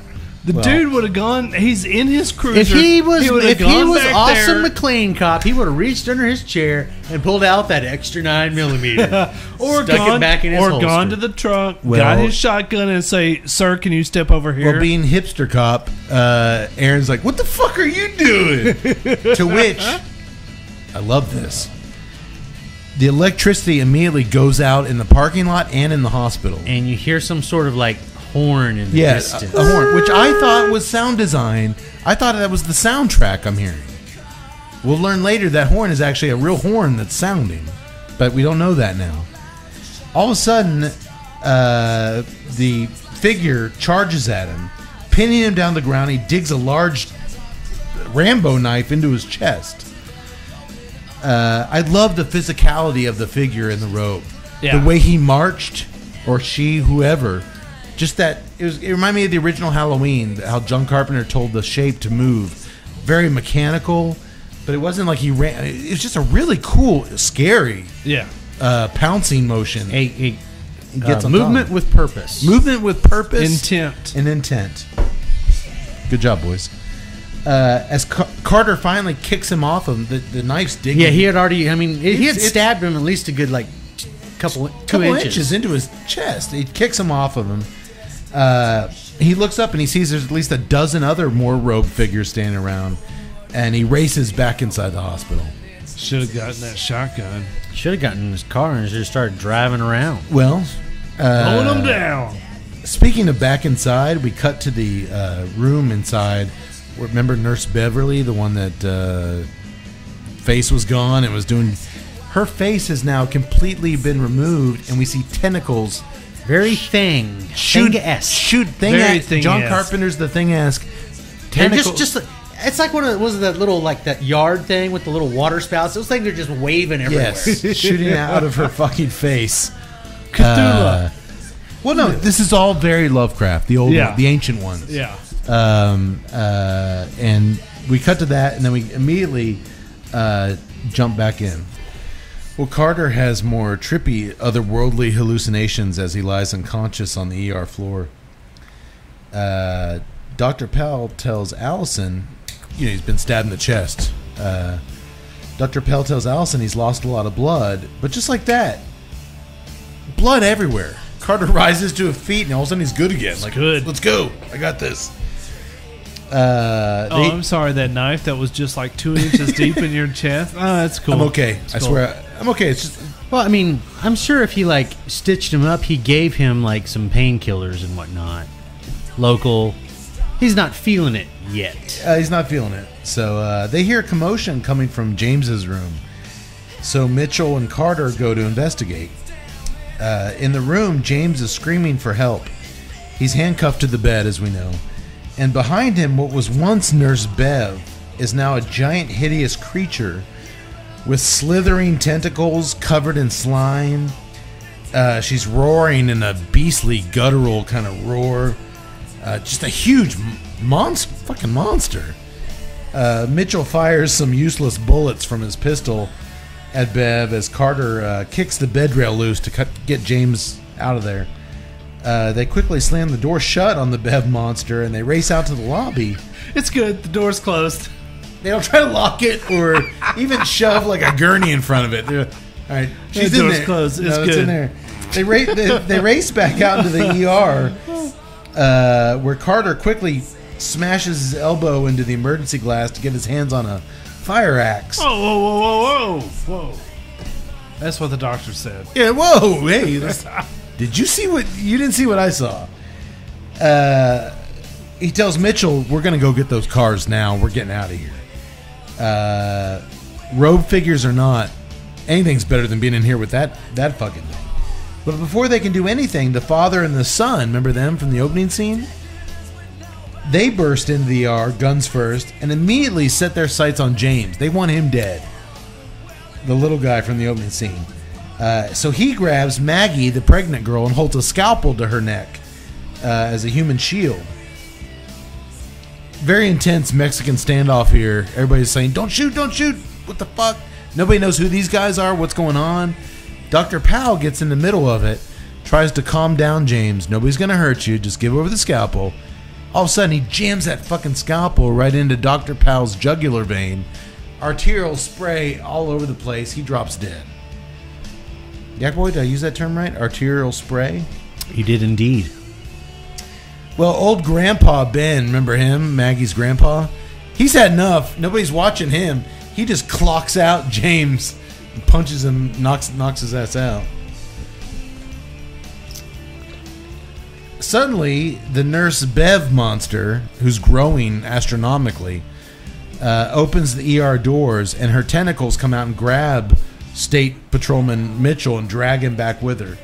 Carter chases after it, but it throws him aside as it digs. It's got these real spiky arms that comes out of its body and goes right into Mitchell's eye holes and like a scalp. Very creepy. And it also seemingly grows another brain out of the top of its head. Yeah. Like the top of its head grows out and this huge brain grows out. The lights are flashing constantly, the fluorescent lights. So it's hard to get a real glimpse of what's happening. Yeah. But it's bad and it's creepy and it's real.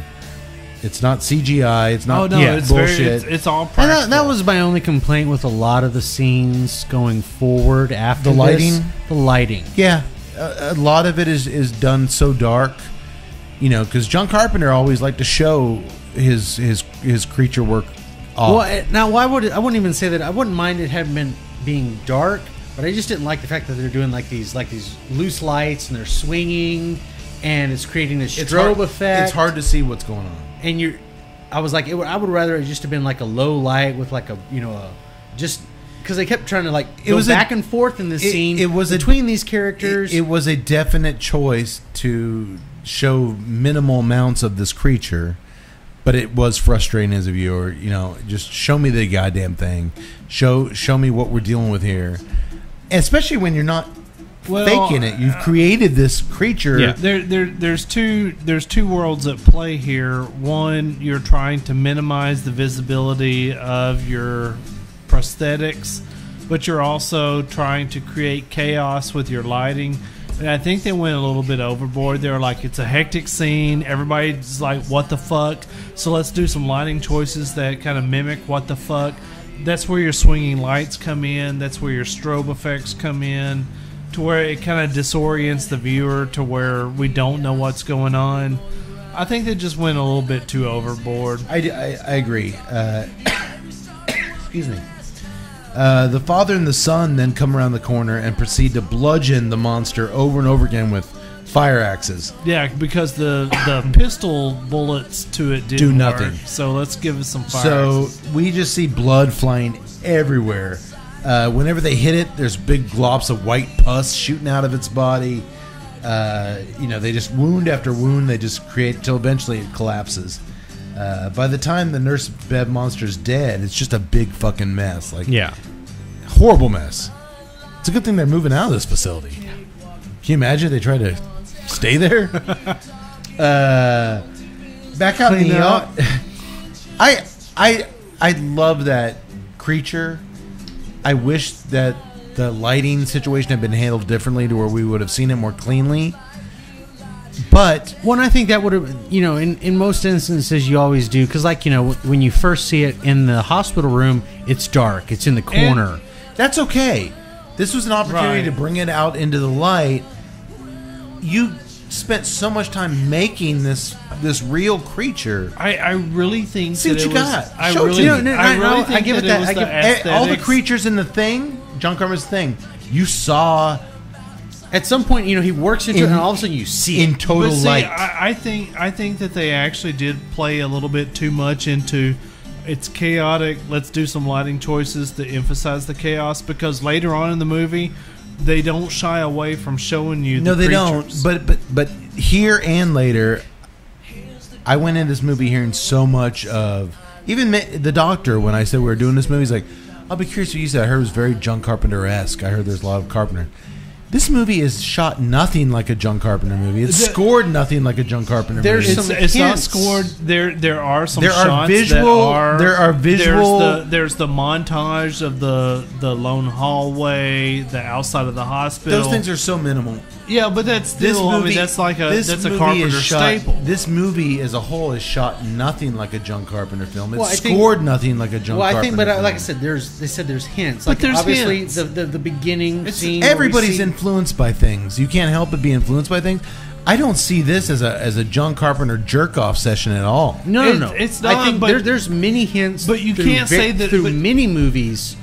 Yeah, But you mentioned it earlier that this is more Lovecraftian. yeah. It's more in the mouth of madness Right. than any other. But at the same Carpenter time, I film. mean, you can't say that it's not Carpenter influence, because the influences are visible. No. I'm sorry. No, When it sees the long, lonely hallway, it cuts to the Yes. outside of the hospital.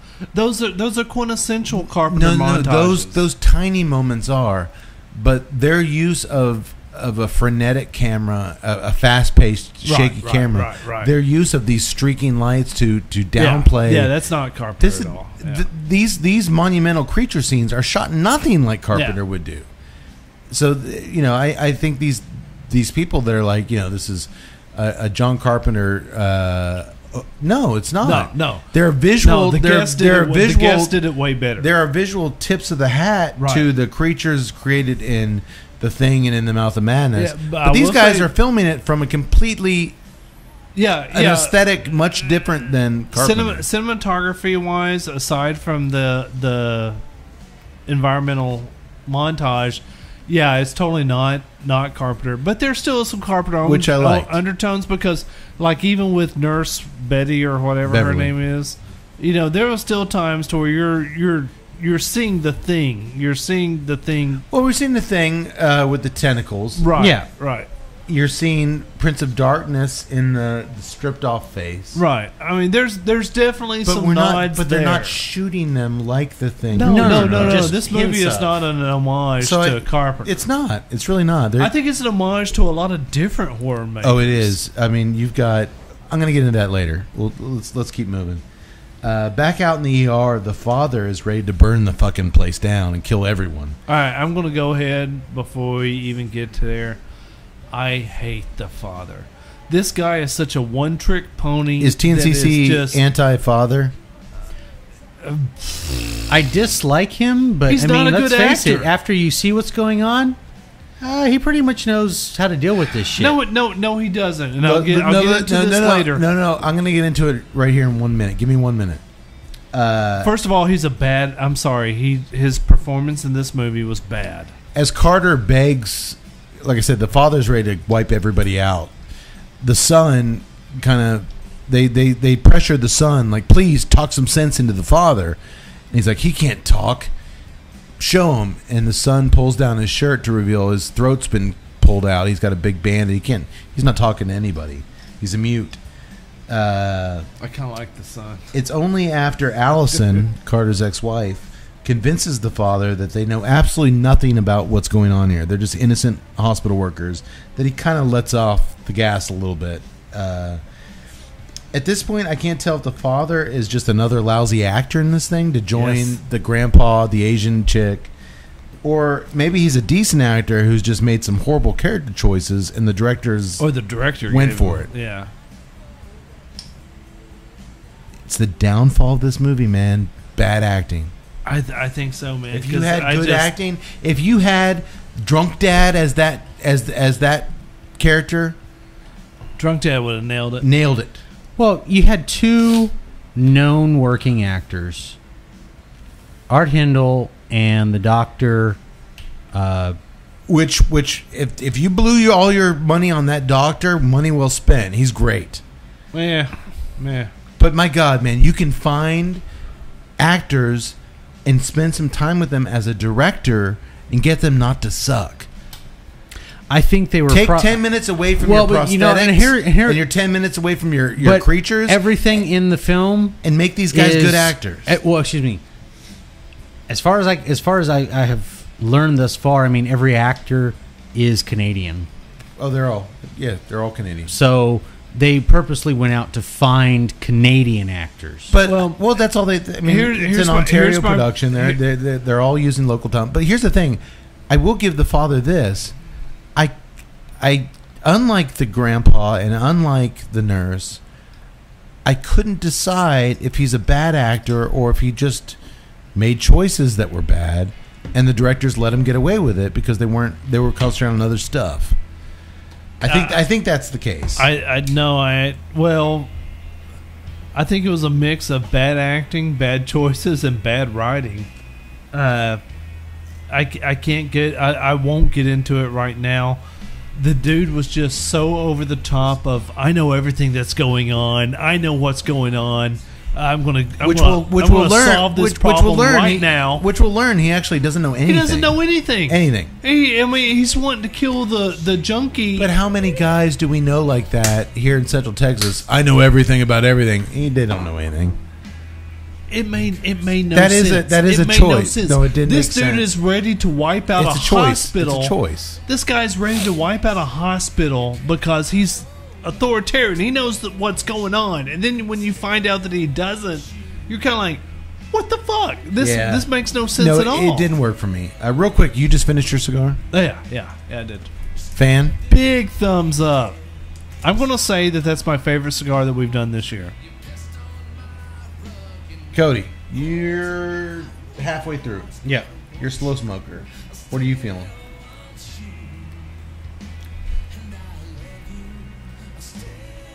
It's been good. But since I've been now about halfway, I haven't really felt like I've had much transition. I have had the cedar, the tea, the cream. There's not a lot of transition to it. Fairly steady. That's not necessarily a bad thing. No, it's not slam. I have got in this last third, as you can see, the burn line has remained ridiculously sick. I mean, straight across. Straight on. The draw has been great. Construction, top notch. I'm getting in this last third a little bit of chocolate. With that spice and that cedar and that tea, I mean, I will say, like, right now, I mean, this thing is almost to my palate is just pure chocolate. Really? So you're getting the chocolate too? Oh, yeah. Wow. Oh, yeah. See, I missed out on the chocolate. Yeah. Well, you smoke too fast. You smoke slower. It's just, I mean, and to me, that's phenomenal. I like it, Yeah. but like I said, it hasn't I mean, it's been slow. It hasn't transitioned. I mean, right now it's chocolate, but I was getting chocolate earlier, but now it's all chocolate. Okay. See, that's what's funny. I've run the gamut of tea, cream, cedar, chocolate. I didn't taste anything. See, that's what's funny is that I know you guys like the transition, and to me, I don't demand transition in a cigar. If you can hit my palate note and stay constant, I'm cool with that. And this cigar did that. Well, here's what I think is cool. The pairing is working beautifully. This cigar is, like I said, released in August, ideally, for a limited run till they sell out. Yeah. The beer is a limited run, October to January. Really? Okay. So you buy the cigar in August, you let it sit for a little bit in your humidor. Then October, when this beer comes up, they kind of coincide. It's a good mix that way. Yeah. You're done, so I'm going to bring up MSRP. When these come up in August, what do you want to pay for this thing? $9. I want to pay. I'm going on 2 hours almost with the Robusto. I want to pay $7 for every cigar I ever smoked. I know, but you loved it. You said you loved it. Best cigar you smoked all year. But it had a shaggy foot. That's what it's called, right? A shaggy foot. Yeah, Good. What'd you say? $9. $9. I'd love to pay 11. I swear to God, if he goes 901. I'd probably play. What would you pay and be like, this is a good price for this? $12.50. $12.50, $11. Yeah. This is my favorite part. When these come up in August, you want to know what the price is on these things? $5.50. What the fuck? All right. I might have to get some more. $5.50. $5.50 for this? I had to clarify that with Riste. Are you, really? $5.50. Are you shitting me? $5.50. Best cigar you smoked this year is $5.50. Is that $5.50 maybe in another currency? Macedonian Cougarans or whatever they. Holy shit, man. Oh, it's $28. I'm so sorry. 20 sheep casings. I don't know what they. Because I still think that pound for pound, the Olivia, the Cane F550, which is usually anywhere between Yeah, but you said $5.70 that to. has changed. They have, but they're still. I mean, even if you're paying like in Austin, you're Well, your paying around go-to the is $6. The Intemperance line is always around $7. Dude, $5.50 for one of these Bud Boys. Yeah. Stay tuned. That's nice. Follow Risty on Facebook. When these guys go up on sale on Facebook In August? In August, $5.50. Shoot me a text when that happens. $5.50. Shoot me a text because I won't remember any of this. I don't know if it's my favorite cigar of the year so far, but it's definitely the best deal of the year so far. Oh fuck yeah, dude! $5.50. Come on. I thought you'd shit over that. It's got a bunch of Laotian boys rolling this up, and I mean, come on. You get the Can price we get down. there one podcast without bringing up oiled up Laotian boys? I don't know. Ask Cody. Why would I know anything about that? I mean, Well, Maggie, remember the pregnant Maggie? I'm going to move on from Laotian boys. Or as the father has affectionately nicknamed her, the teenage slut. They're like, hey, we got to stop. We got to go out there and stop these robe figures. Like, who's going to do it? Grandpa or that teenage slut? You don't know her. Hey, he's hardcore. He's already like punched a bunch of people out. That's what I'm saying. He's so over the fucking top, male aggressive. Well, male dominant monkey motherfucker. Maggie is having contractions now, so Allison wants to go down to the pharmacy and get some much needed drugs to help her out. Carter makes her swear to wait for him. He knows that she's extra motivated to help Maggie because they lost their own baby. yep. But he insists she wait until he, the father, and the son go out to get his shotgun out. They're going to need more bullets to get through the night. And we're going to go out to my patrol car and get my shotgun. Wait for me. Promise me you'll wait for me. As soon as Carter leaves to get his gun, Allison breaks her promise and goes straight to the pharmacy. I'm guessing that's why he divorced her. She's a promise-breaking Come on. tramp, right? Oh, you vow-breaking hoe. She promised him 2 minutes ago, and now she's already marching back there. Till death do us part. Oh, wait. Well, as she goes to the pharmacy and starts grabbing the meds she needs to deliver Maggie's baby off the shelf, we rack focus to see the deceased, supposedly Dr. Powell, standing behind her in the shadows.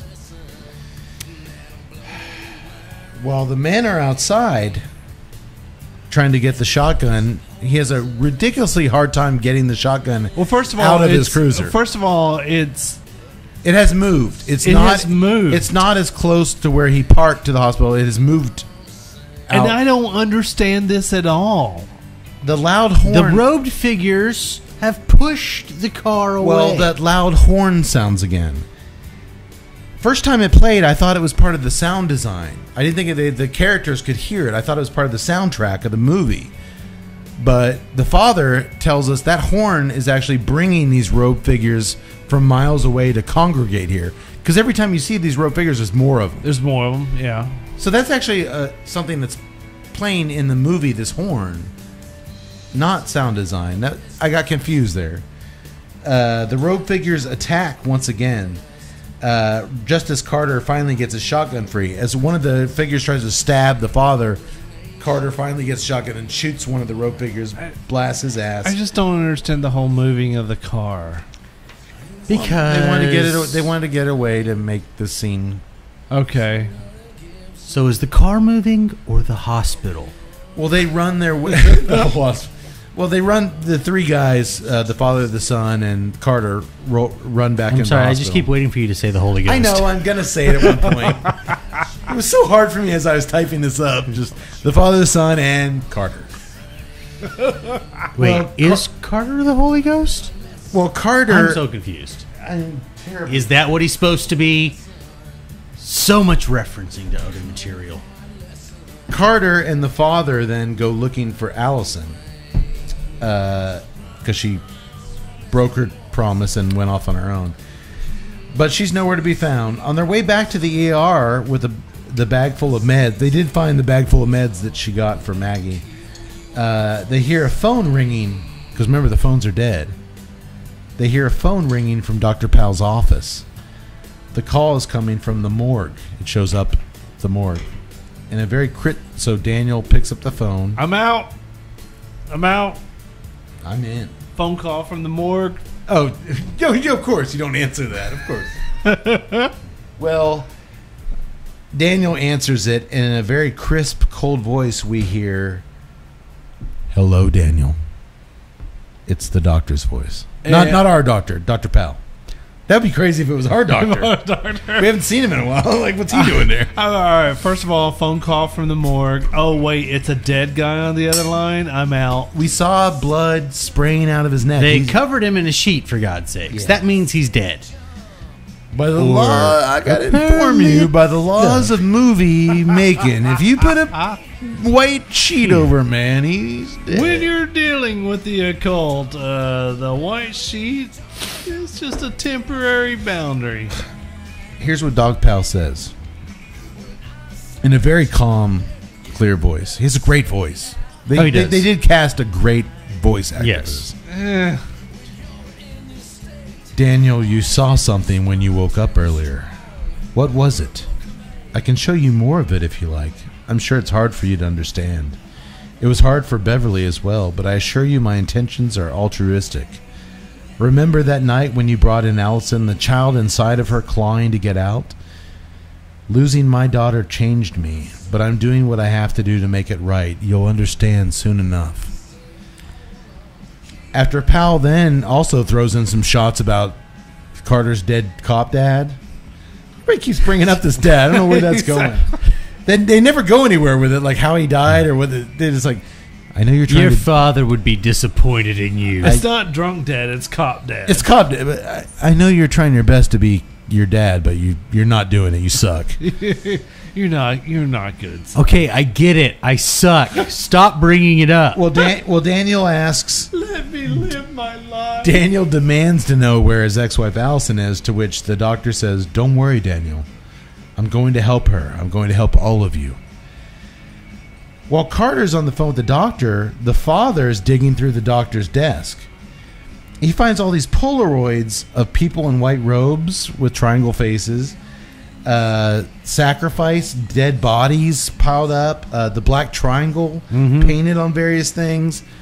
The doctor took a lot of Polaroids of stuff, apparently. It just leaves them in his desk. No, they're in a little metal box That he leaves unlocked. that he leaves unlocked on his desk. Well, Carter gives Grandpa Ben a pistol. "Hope you know how to work this. You're on your own." And he prepares to head down to the basement to rescue Allison. The army of robed figures has grown outside. There's like 50 of these guys outside now. At one point, somebody says, they're trying to get in here, and I think it's the father says, no. They're there to keep us from getting out. Yeah. But first, Carter, the Father, and the Son, and the Holy Ghost interrogate James. They're like, "I don't know what's going on. The fuck's going on here, but I know somebody who might." So they get James, the little meth head, and they with the help of a ball-peen hammer, see just how much he knows.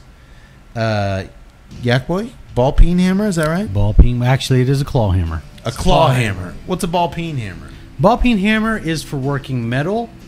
Claw hammer, obviously, has the It's a big hook claw. on the back for pulling nails. A big claw. Ball peen has your normal hammer in, but on the back is a rounded for actually hammering metal. Okay. I'm just saying that with the father, who apparently is eradicating anybody associated with this evil, because like he knows what the fuck's going on, like this evil is spreading, Right. so he's got to eradicate anybody who has a touch on this thing. All of a sudden he doesn't know what's going on. I mean, he was about to kill the junkie dude. I thought was to keep something from Dude, spreading. he is so dead set against killing this guy. But I think it's because he thinks that he killed all these people. He thinks the bloodlust is on his hands. He's misguided there. I don't know. That's why he shot the girl, and he thought these meth heads were behind Killing this whole slaughter. Yeah. Okay, that makes a little more sense. I think so. Well, in fear of getting his fingers smashed up against, they're threatening to break all his fingers, James tells him that the doctor's behind it all. To which the sheriff's like, or Carter's like, "We already know that. Tell us something we don't know." I will say that this scene works on a lot of different levels. You got the mute boy who's, He's wielding into the it. Like, hammer. I'm gonna smash the fuck out of this dude's hand. I like the son, the actor who plays the son, who doesn't have any speaking roles. Mute Matt Damon. I actually like mute Matt Damon. To me, he was interesting. I wish Matt Damon was muting more of his movies. Easy. Matt Damon is a national treasure. He's something. National treasure. Treasure Burden. White man's burden, Lloyd. White man's burden. Well, They continue to carry him on, but they're dead inside. They're dead inside. he tells him the doctor's behind it all. He was looking to score some meth when he came across this girl who's like, "Hey, I can take you to this pill house and get you some meth." Turns out it wasn't a pill house. It was this farmhouse where they found him at. And the robed ones were there, and they were slaughtering everybody who came in there. But not before they forced James to have sex in front of them while the doctor watched. Sure about that. Ritual sacrifice, all sorts of weird shit. But here's the thing. As he's saying this, the cop, Carter, is like, "Hey, I grew up with Dr. Powell. My family had potluck dinners with him. He's not. You're. That's not our guy. You just got a phone call from him in the office, asshole, saying that he was. That made no sense. Yeah, that was a continuity fuck up.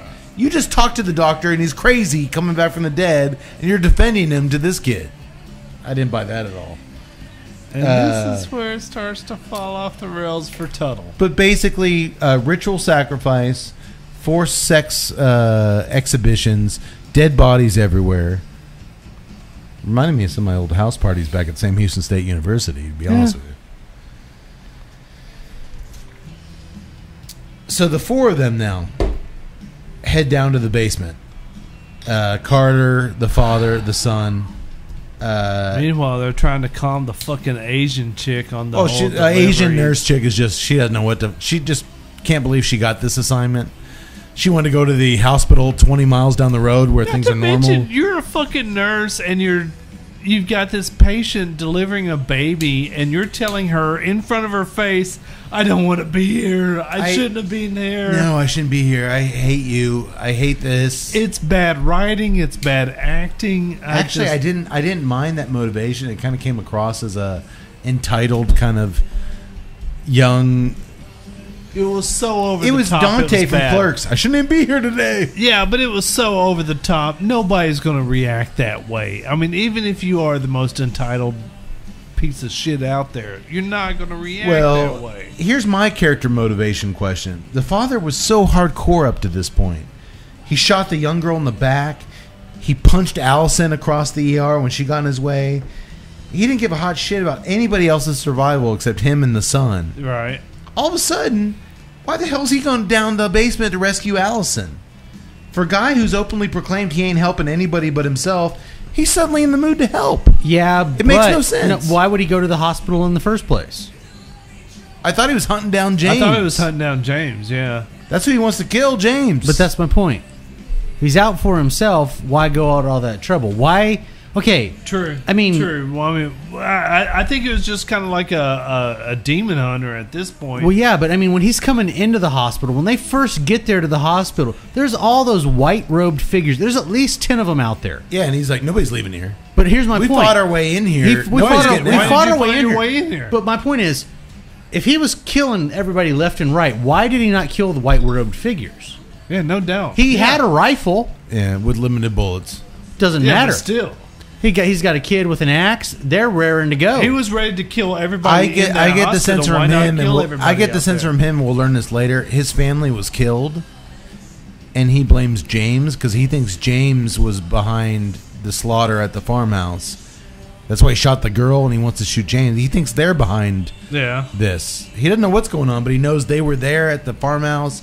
His family's dead. I think he's just all about killing James. But that's why I don't understand this motivation. Like, okay, you know what? I won't be an asshole. He got a hold of James. He could have killed him right then. I know. But now he's like, all of a sudden, he's like, all right, you know what? I'll use all the powers I have and go help you get Allison. Makes no sense. James did name the doctor as the culprit, and the doctor's down there, so he's got to go kill the doctor. But at the same time, I don't know why he didn't just like shoot James out. To me, it's even more simple. If you were determined enough to walk into a hospital and kill everybody there when you first opened that door, you would have killed all those white robe motherfuckers out there. Oh yeah, absolutely. Or at least tried to. Yeah. Well, as they go down the basement, they discover a set of corridors where the morgue should be, and then a mysterious set of stairs going down even deeper. I'm out. On the walkie-talkie, they're talking to Kim, and she's trying to guide them down there, and they're describing stairs and things that she's like, I've been down there a million times. What you guys are describing doesn't exist. You guys are describing stairwells and corridors. My job takes me down there every day. That doesn't. I actually thought this was a pretty good scene. I did too. As they go down there, though, the father grabs James and puts him in the front. You're leading the charge. Now he's the human shield. Sweet irony.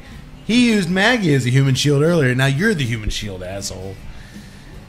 We cut to a dark operating room all of a sudden down below where Dr. Powell, with his back turned towards us, tells Allison that as she regains consciousness on the operating table that they are in uncharted territory here. He's operating on himself, seemingly stitching his own wounds for the first time. Although it looks more like he's removing skin from himself, which we'll learn later he is. It's hard to tell, though, with his back turned towards us. When she asks how he could be back from the dead, he explains that when his daughter Sarah died, he was destroyed. He was totally wrecked. So he went looking for a solution. And Allison would be surprised at the things you find when you go looking. As Asian nurse in training Kim desperately tries to calm Maggie down upstairs by clumsily injecting her with some sedative, she doesn't use an alcohol swab. She drops the needle on the dirty ground. That's got to be good for the baby. Just pumps her full of just some mysterious amount of sedative. The guys discover weird patterns drawn all over the basement of this place. Circles, triangles. I'm sorry, the sub-basement. There's a basement below the basement. The father says that they saw similar drawings all over the farmhouse that they found full of dead bodies. He said it looked as if someone had committed surgery on all the bodies when they found them, and then dumped them in a big pile. Carter sees a blue triangle painted on a door and somehow knows, inherently, after a brief moment where he once again sees some visions, that they need to go in that door with the blue triangle. So you're checked out at this point? No, not quite yet. Okay, let me know when. You know where I'm checking out. We cut back to the doctor in the room telling Allison that he knows what happens now when we die. You come back as something else, like a caterpillar turning into a moth. His experiments haven't been successful when it comes to this coming back process, as our human bodies weren't made to... they weren't made for this. And he admits that he's made some mistakes along the way with his experiments. He's a reanimator? And he says his back's still turned to us, which really works, because I think you and me are on the same... His voice is perfect for this. It's all about his voice. Some of these mistakes he's made are still living down here in the sub-basement. In fact, they caused the fire in the hospital because they wanted to die, but he won't let them die. He tells Allison not to cry. He's going to help her because he's going to end the cycle of life and death. Why does she want to be a part of a world where her unborn child got strangled by the umbilical cord on the way out of her womb? She's obviously torn up, crying at the memory of her stillborn son. Strapped in the gurney. The futility of man is over, the doc says. I finally figured it out. And then he says this, Jim. I lost my daughter to the abyss, but tonight I'm calling her back. Please don't do this, she pleads, but he tells her that it's already been done. He finally turns facing us, and as he walks over to the operating table, the skin has been completely peeled off his face like Nurse Bev. This is very reminiscent of Hellraiser 2. Mm-hmm. Yes. When the guy... And that's exactly what I thought. Like, a lot of the imagery... The stuff that's coming up is very Hellraiser. Very Definitely Hellraiser. Very Hellraiser. Even his voice mannerisms are very Doug Bradley as Hellraiser. Right. I mean, very stoic, English kind of... Right. You know, you would think a demon, but it's very cultured. It's very slow. Cultured. It's very... Just like Pinhead. Just like Bane. Yes. I'm going to resurrect the dead here. But mainly Pinhead. I mean, he had that clear, distinct... It was a total Pinhead. Well, even with the abominations that are coming. Dr. Powell pulls the sheet off of Allison's body on the table, and we see that she now has a giant pregnancy belly, and it's pulsating, moving around. Something inside her is kicking up a storm. It's fucked up. Yeah, it is. It is totally fucked up. Or perhaps she ate the fajita omelet from Jim's Diner the night before. That place has been closed for 10 years. Oh! I guess I'll know soon enough.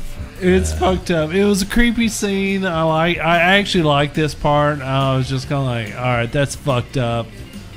I think I talked about my experience with the fajita omelet at Jim's Diner on a past episode.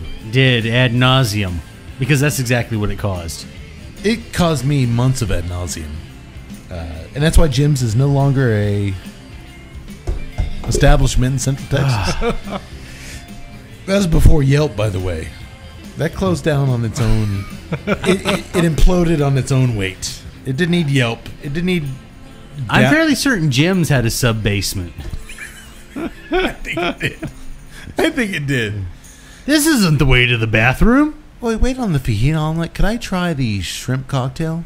You're gonna need to go down to the sub basement for that.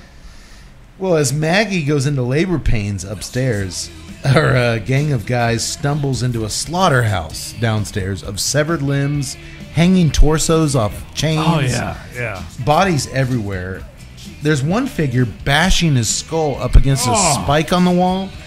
He finally pulls it off. A camera goes through his head. You see a hole there.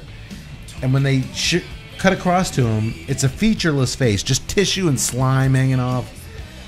And then the shit hits the fan in a very big way.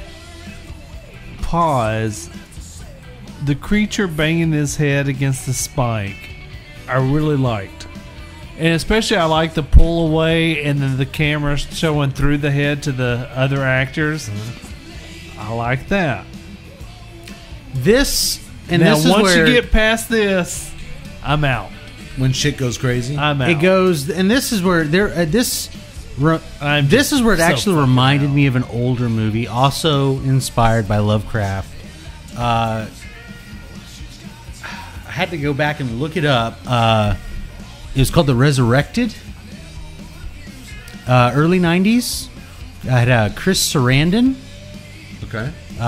For those might be familiar with the name, he played Prince Humperdinck in The Princess Bride. Yeah. Okay. But I've never seen this. it also, and it went by another name, or had another name attached to it, Shatterbrain. Oh, yes. Now we're on the same Yes. page. It was Shatterbrain. Yeah. You totally need to watch Princess Bride. Come on. No, but I'm this saying one, in effect, was almost, and this is what it is. It's like, all of a sudden when I saw this stuff, I was like, oh my god, this is The Resurrected. This is Shatterbrain. And Yeah. I was like, my god. It's also very reminiscent of the Italian horror of the early 80s, Lucio Fulci. Just bizarre man-beasts. Right. Half zombies, half that don't resemble anything like man at this point.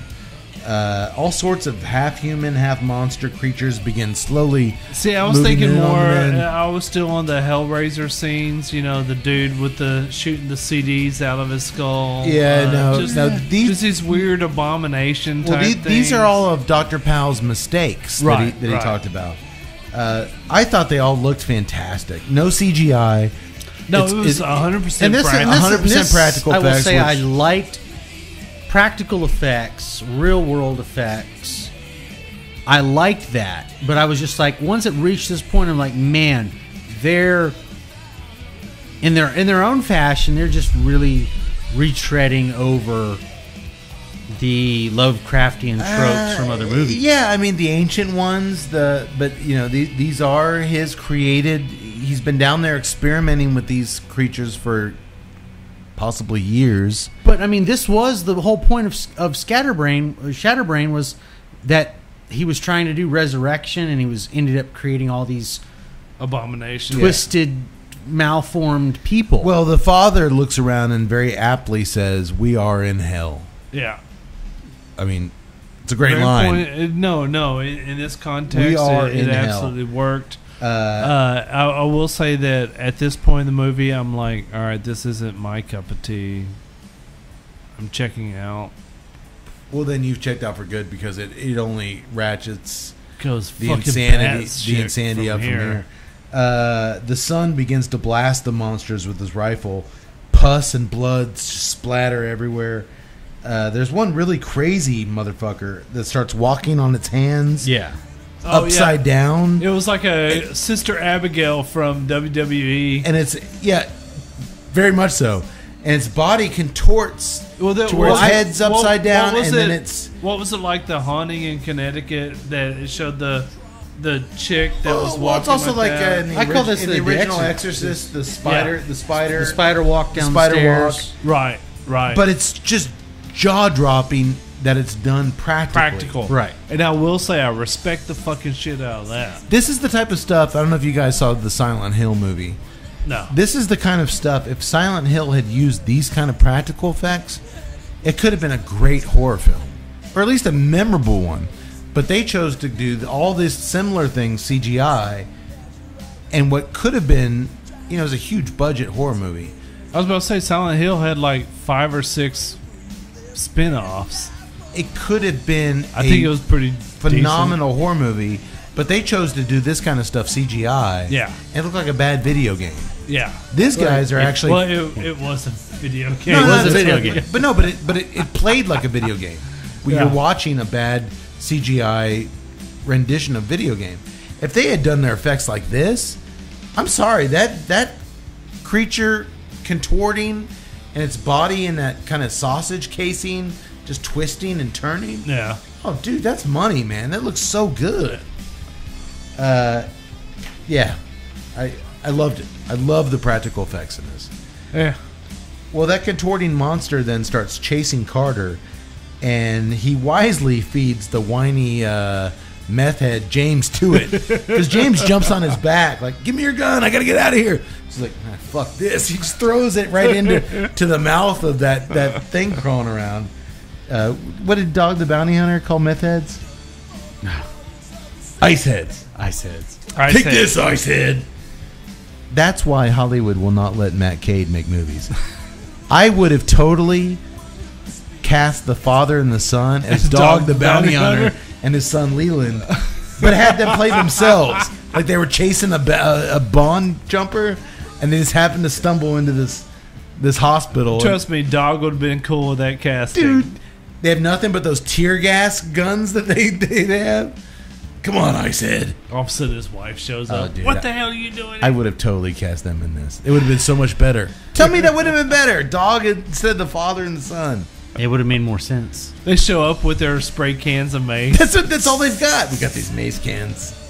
It's got the feathers and all that. Come on. It would have been awesome. Again, that's why I'm not allowed to make movies. Well, meanwhile, upstairs, a crying Kim has her textbook open to the chapter on C-sections, which is a pregnant woman. You never want to see that next to you. The nurse looking it up in a book. She's got her scalpel pressed up to Maggie's giant belly, but she just can't do it. She can't make the incision. There's a sound of glass crashing from the front entrance. The robed figures are now entering the hospital. Grandpa Ben stands guard by the door as he pleads and begs for Kim, please deliver that baby. You're our only hope. You've got to deliver that baby. Kim is losing it. Asian nurse in training just can't handle the pressure. By the way, Asian nurse in training who can't handle the pressure is a script that I wrote, but that was about something totally different. Do you guys want to make that movie? No.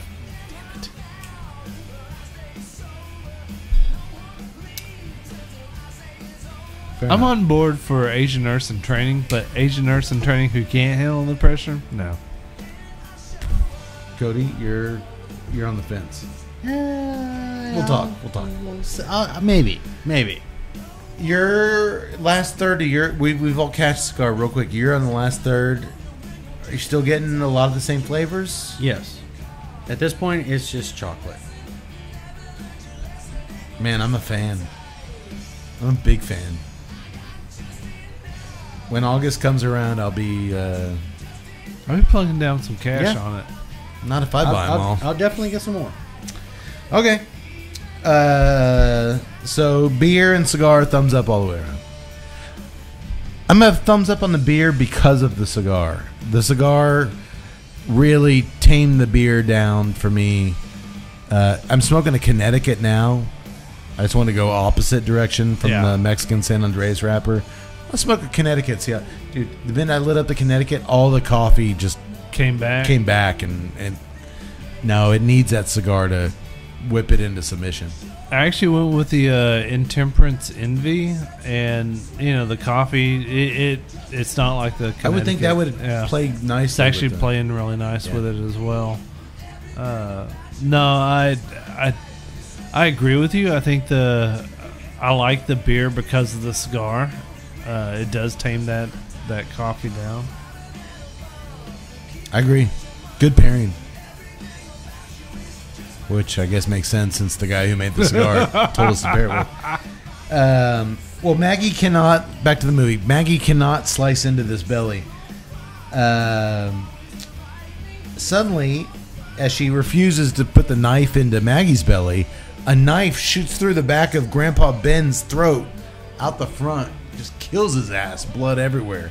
He drops. Yeah, it splatters on Asian nurse in training. Kim. And he drops, and behind him, who killed him? We see his granddaughter, a smiling Maggie.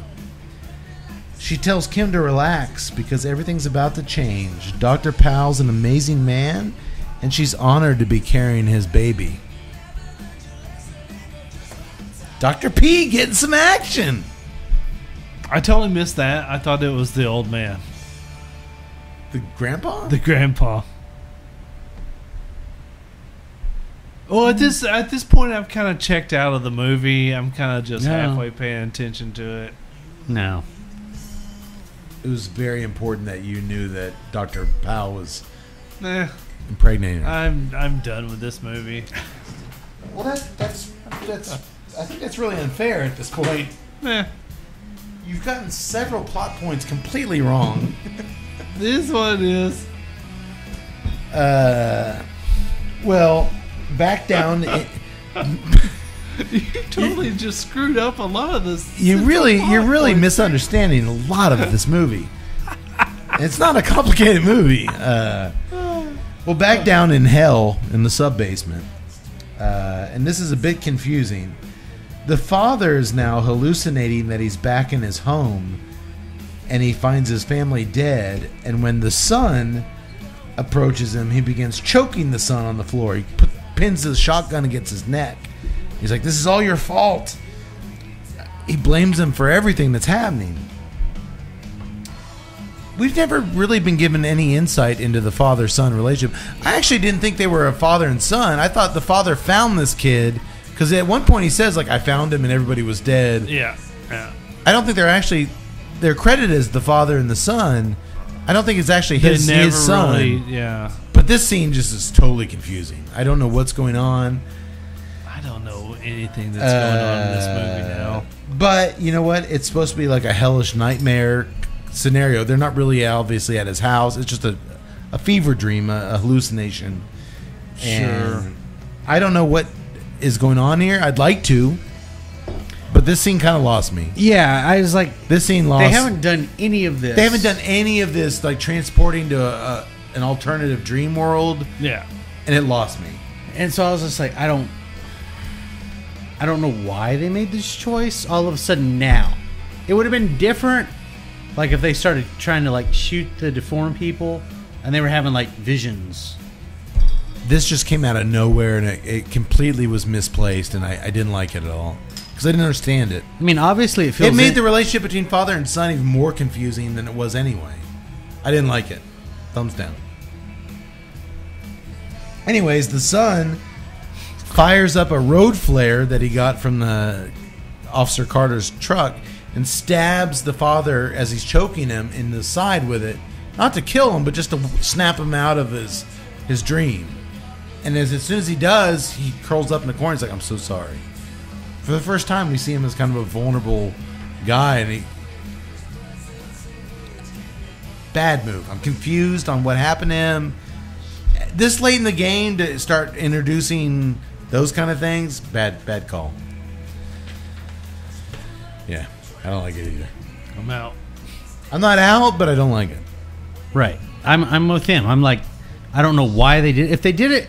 If they had done it in the beginning, in the middle, somewhere, other than the vision that what's his face was having. If you're gonna, but that was like a snippet. If you're gonna introduce those like flashbacks or alternate realities, don't do it in the last 20 minutes, man. You're gonna lose me. You're gonna totally lose me, and I'm gonna be confused, and I'm gonna get angry, which is Tut's reason. Like, I'm out. I get that. I wasn't out, but I didn't like it. Well, as Kim, Asian nurse in training Kim, hides in a broom closet upstairs from the rogue figures who've now entered the hospital in full force. And I'm sorry, that white robed figure with a triangle, I loved that. I thought that It's was imposing. very spooky. It's imposing and spooky. It was clannish. It was scary. I told you guys this. I told you guys this when we were taking a restroom break earlier. When he was out trying to originally get the radio out to in his cruiser, and the light started dimming in the parking lot, and the electricity cut out. All my years, dude, of watching horror movies, this has never happened. The electricity in my house cut out and started flickering, and the TV I'm watching this on went dead. And I'm like, holy shit! The movie was flickering, and now I'm flickering. And then my fire alarm started beeping. I'm out. It was weird, man. It was really weird. I've never had that happen. Honey, we're going to the hotel. Well, things are about to get full-blown mind-fuckity big time. Did they put the Asian nurse or did the Asian nurse go in the closet? Yeah, she's in the closet at this point. Because the white robes are like, oh, she's in the closet. It's cool now. We can't go in that closet. What the fuck? Well, Carter finally finds Allison in the sub-basement on a surgery table, and she asks him to hold her hand as she smiles at him and tells him that she can feel it coming, and he grabs her hands. He looks down at her pregnant belly and then back up at her face, which suddenly crumbles like dry plaster of Paris in his hands. As we pop out to a wider shot, we see Allison is completely gutted open with slimy, like, sacks. Come on, man. Tentacles pouring out of her. You stumble on There's this. also green vine-like ropes extending from her body up to the ceiling. Dr. Powell's voice appears. She's finally what she always wanted to be, Daniel, a mother. Isn't she beautiful? No. Well, No, Daniel doesn't think so because he grabs that pickaxe and she looks at him and gives him the permission and he starts hacking her to pieces. Fuck yes. And all you see is I'm like sorry, him Tut, I'm not you see checked his out. shadow. I love it. You see a shadow through the window of a door. Yeah, you and don't he's see it. like- You just see through the window with the triangle. and of the he's door. going. He just chopping her to bits. I'm not out. I love it. This is Shatterbrain the Resurrected. Oh, I'd This kill is- her. I mean, and so That's many my of these. wife. This is Lovecraft. This is In the Mouth of Madness from Carpenter. This is, dude, that moment when he sees her and she's pregnant, and then all of a sudden her head just crumbles into that. Dude, that is Fulci at his best. That is Carpenter at his most eccentric. That is cinema, man. What didn't you like about it? nah. I loved it. Yeah. Just not my thing. 2 against 1. Well, Carter then stumbles out into the morgue where a giant illuminated triangle has appeared in the morgue. This huge lit up triangle.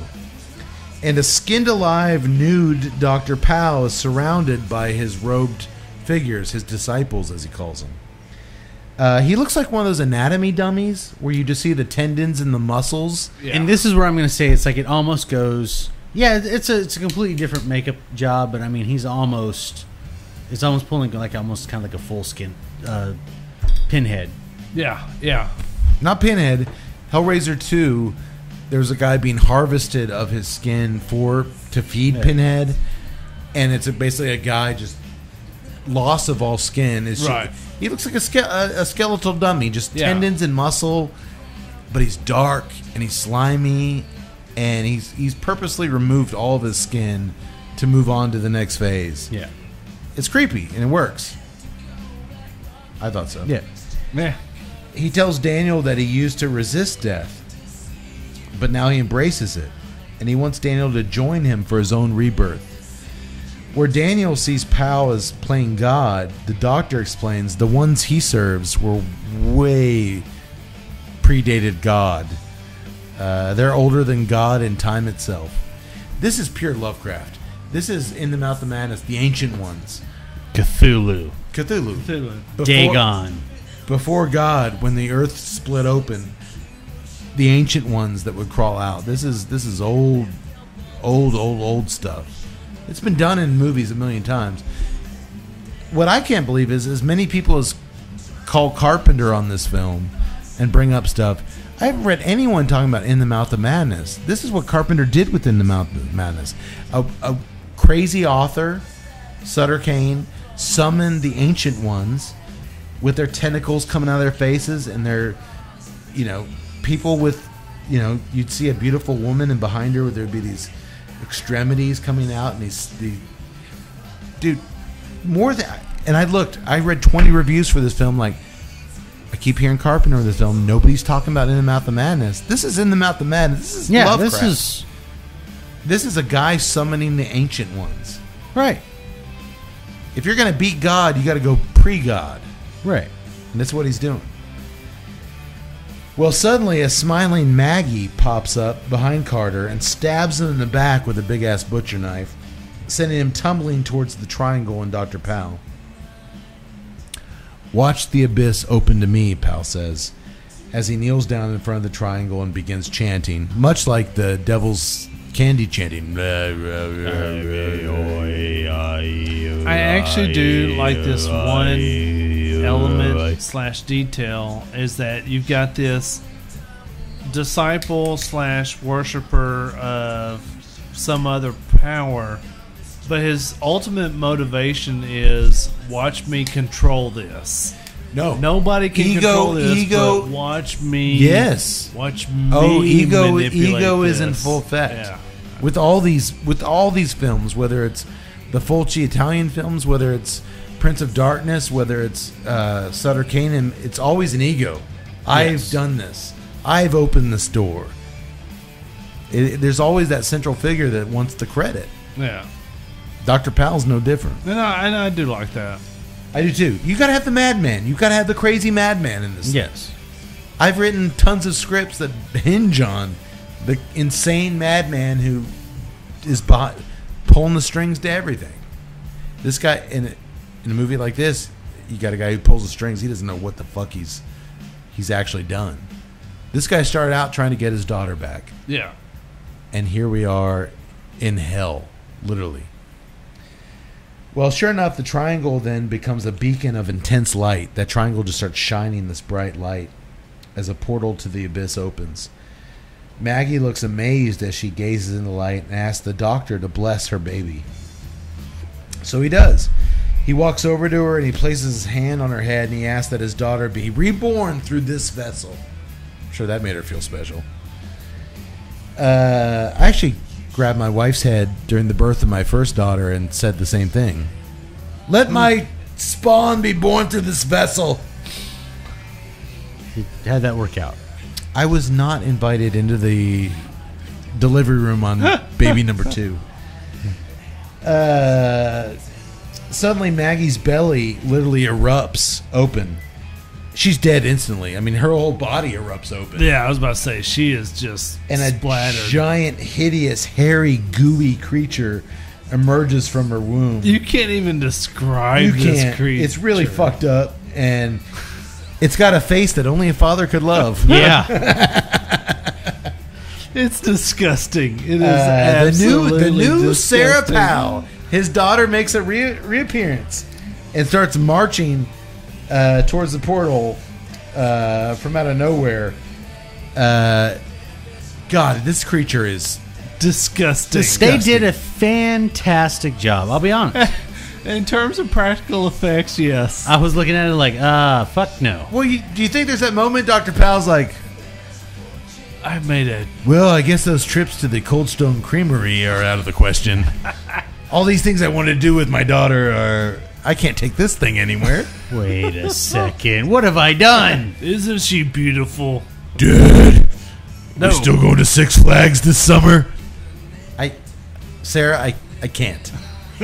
I can't. I wanted him to like lean back toward like, hey, old God, you could have made her a little thinner, maybe. You know, Maybe without the tentacles and the giant fangs and I was expecting her to look a little more like me, just no skin. that little portal on her forehead that shoots out acid at her enemies. I don't remember Sarah having that. You fuckheads. Yeah, no, she's bad news. Well, just then the father and the son burst in with their guns, blasting. Guns a blasting. There's a There's a trend there. Well, Sarah chases them into an adjoining room where she traps the father underneath her with her tentacles and her spikes. I'm sorry, man. Even he's got to be like, this is a bad move. What did I... They should have had that moment with him at the portal, like, what have I done? My choices. Oh, right. My actions. But he follows through. Take some of that. You know, you got a couple open wounds. We need to get some alcohol on that. Get those things disinfected. Well, she traps the father underneath her. He knows he's a goner. So he pulls out a thing of lighter fluid, squirts it all over him and her, and tells his son, hey, throw one of those road flares on us. Mute Matt Damon is like, he's mute, he can't talk or do anything. We get that. So he gets the road flare, throws it on them, and torches both of them. They both go up in smoke. Then we go back in front of the triangle portal. The doctor is starting to dissipate into smaller pieces of matter. He's onto something here. I can see it all before me. The infinite astral workings. It's beautiful, he says. Carter crawls over to him, the large knife still firmly in his back that Maggie shoved in there. This is incredibly painful, by the way. He looks over at the doctor. Looks at Carter. I can give you back Allison. That's what you want, and you shall have it. All you have to do is let go. Carter gets to his feet and crashes a fire. He's got his fire axe. He crashes it, smacks it down to the region right between the doctor's head and the neck. Nothing. This is where I wish the doctor was here. Is that between your head and your neck, your shoulders? Is that the neck region? Collarbone. Clavicle. Collarbone. Clavicle. Clavicle. It does nothing. Yeah. And I will say I do like the imagery of the scenes after that, where he's got this axe just hanging out of his shoulder. And he's still talking calmly. And he's just like, hey, it doesn't matter anything. What are you doing? I would think you'd know by now my body is just dead. This isn't. I have sacrificed myself. I've peeled all the skin off my body. Your axe. This isn't the end, Daniel, he says.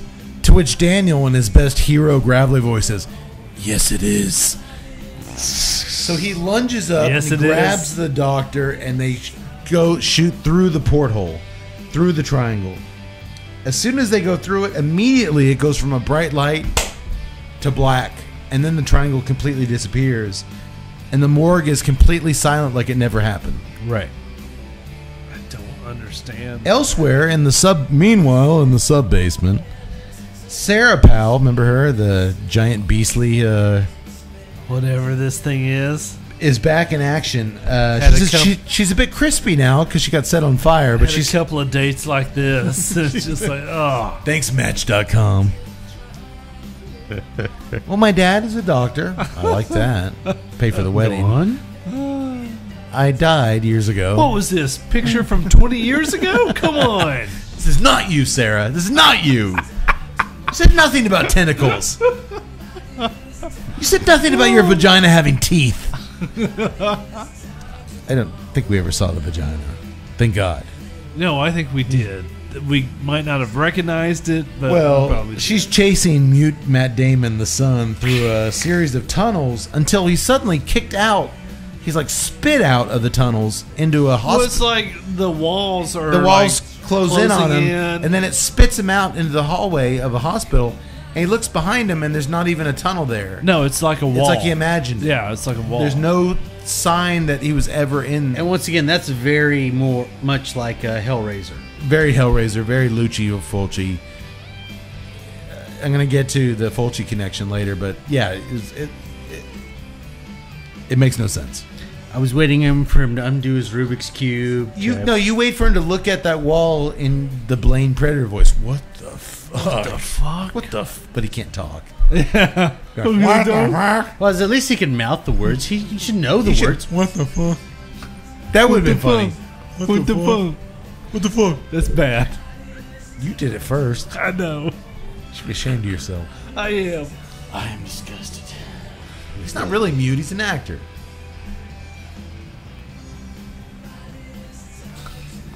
It's mute Matt Damon. God love him. Well, mute Matt Damon didn't. He goes around the hospital and he finds all sorts of dead bodies everywhere. He's just looking everywhere. There's dead bodies, including. Do you see the one guy in a white lab coat with no head? No. As he's looking around the dead bodies, there's a body in a white lab coat with no head. Who's that? I never saw that happen. I'm checked No. out. I'm thinking that might have been a deleted scene that we never saw, or a doctor that we never saw. Sure. He sees a pharmacist or somebody with no head. Sure. Is that stereotyping? A white lab coat's a pharmacist. Well, It could be anybody that Be a works in a hospital. he finally discovers Asian nurse in training Kim in a broom closet.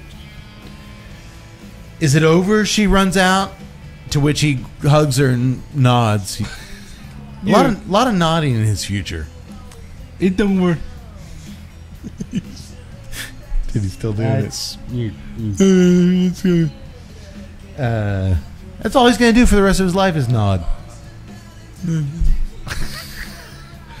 It's okay. No. I have a close friend that's deaf. I'm allowed to do this. Oh, okay. No. In that case, I don't think you're allowed to do that. No, you're not. He'd whip my ass. no. He'd whip your speaking ass. The son is going to learn some sign language, and everyone's going to ask him, what happened? He's going to just basically sign for, that was some fucked up shit. How do I sign insanity? That is just fucked up. I mean, How do you? the guy peeled his skin off. a guy I peeled killed my his skin dad off. with a crazy tentacled beast. Well, we still don't know. I don't think that was his dad. I don't think the father was. No, that was his dad because he was Well, it like, says I the blame father you for... and the son. Yeah, he was like, I mean, I blame you- you for mom's death. and Nothing all in the that. movie gave us that though. IMDb calls them the father and son. I never. IMDb don't He lie. said at one point, "I found him and everyone else was dead around. I rescued him." I never got that they were actually father and son. I He did. treated him like a He son. did treat him like a son. I did. Yeah, I thought they were. Why father and weren't son. you there to solve the problems that I couldn't solve? You failed me at every instance. You let your mom die. Well, he's certainly speaking like a father. I'm sorry. No, he did. We're terrible. Yes, It's terrible. we are. We just offended deaf people. Well, they're not. I doubt they listen to many podcasts. We're just.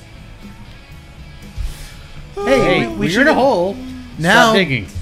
To help our hearing assisted listeners, Garrett Morris. He can't. All right, sorry. I totally want to run for city council, and now I can't. No, you couldn't 50 episodes ago. You're screwed.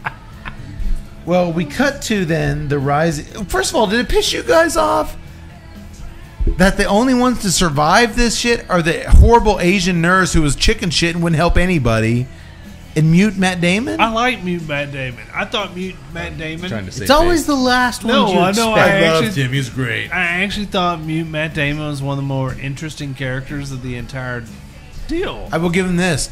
He acted more with just his facial expressions Exactly. than all these others acted with all their faculties. Exactly. Grandpa I Ben's just- horrible. Horrible. Father's horrible. Asian Kim was Asian horrible. nurse in training Kim I was just horrible. there was so many Wait horrible a actors second. in here.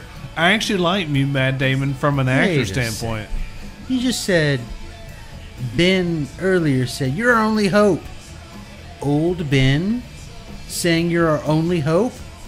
Little Star Wars reference. It's right there. No, That guy was no Kenobi. it was dope. But he was still an old Ben. He was an old Ben. The old Ben convention. I think he was like the old Ben Rice old Ben. It's not good. wait. Uncle Ben? Uncle Ben. No, Uncle Ben was black. This guy. This guy is not. He's movie- old Ben. Is this Old movie man. over yet? I wonder if he means old Ben. You mean the crazy old coot out back? I The guy that's way too interested in his granddaughter's pregnancy. I really need this movie to be over with.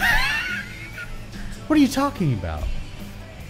And I was pretty sure that We old haven't Ben even knocked gotten up. to the most interesting. Dude, he thought Old Dude. Ben knocked up the granddad or granddaughter. That's what I thought up until when she said that she was carrying Dr. Powell's kid. I was like, that sweet old granddad knocked up his Well, granddad. you know, it would have been more. It would have been. That's how fucked up we are. Well, at least if old Ben at least had looked over at once at the granddaughter, but like, slut.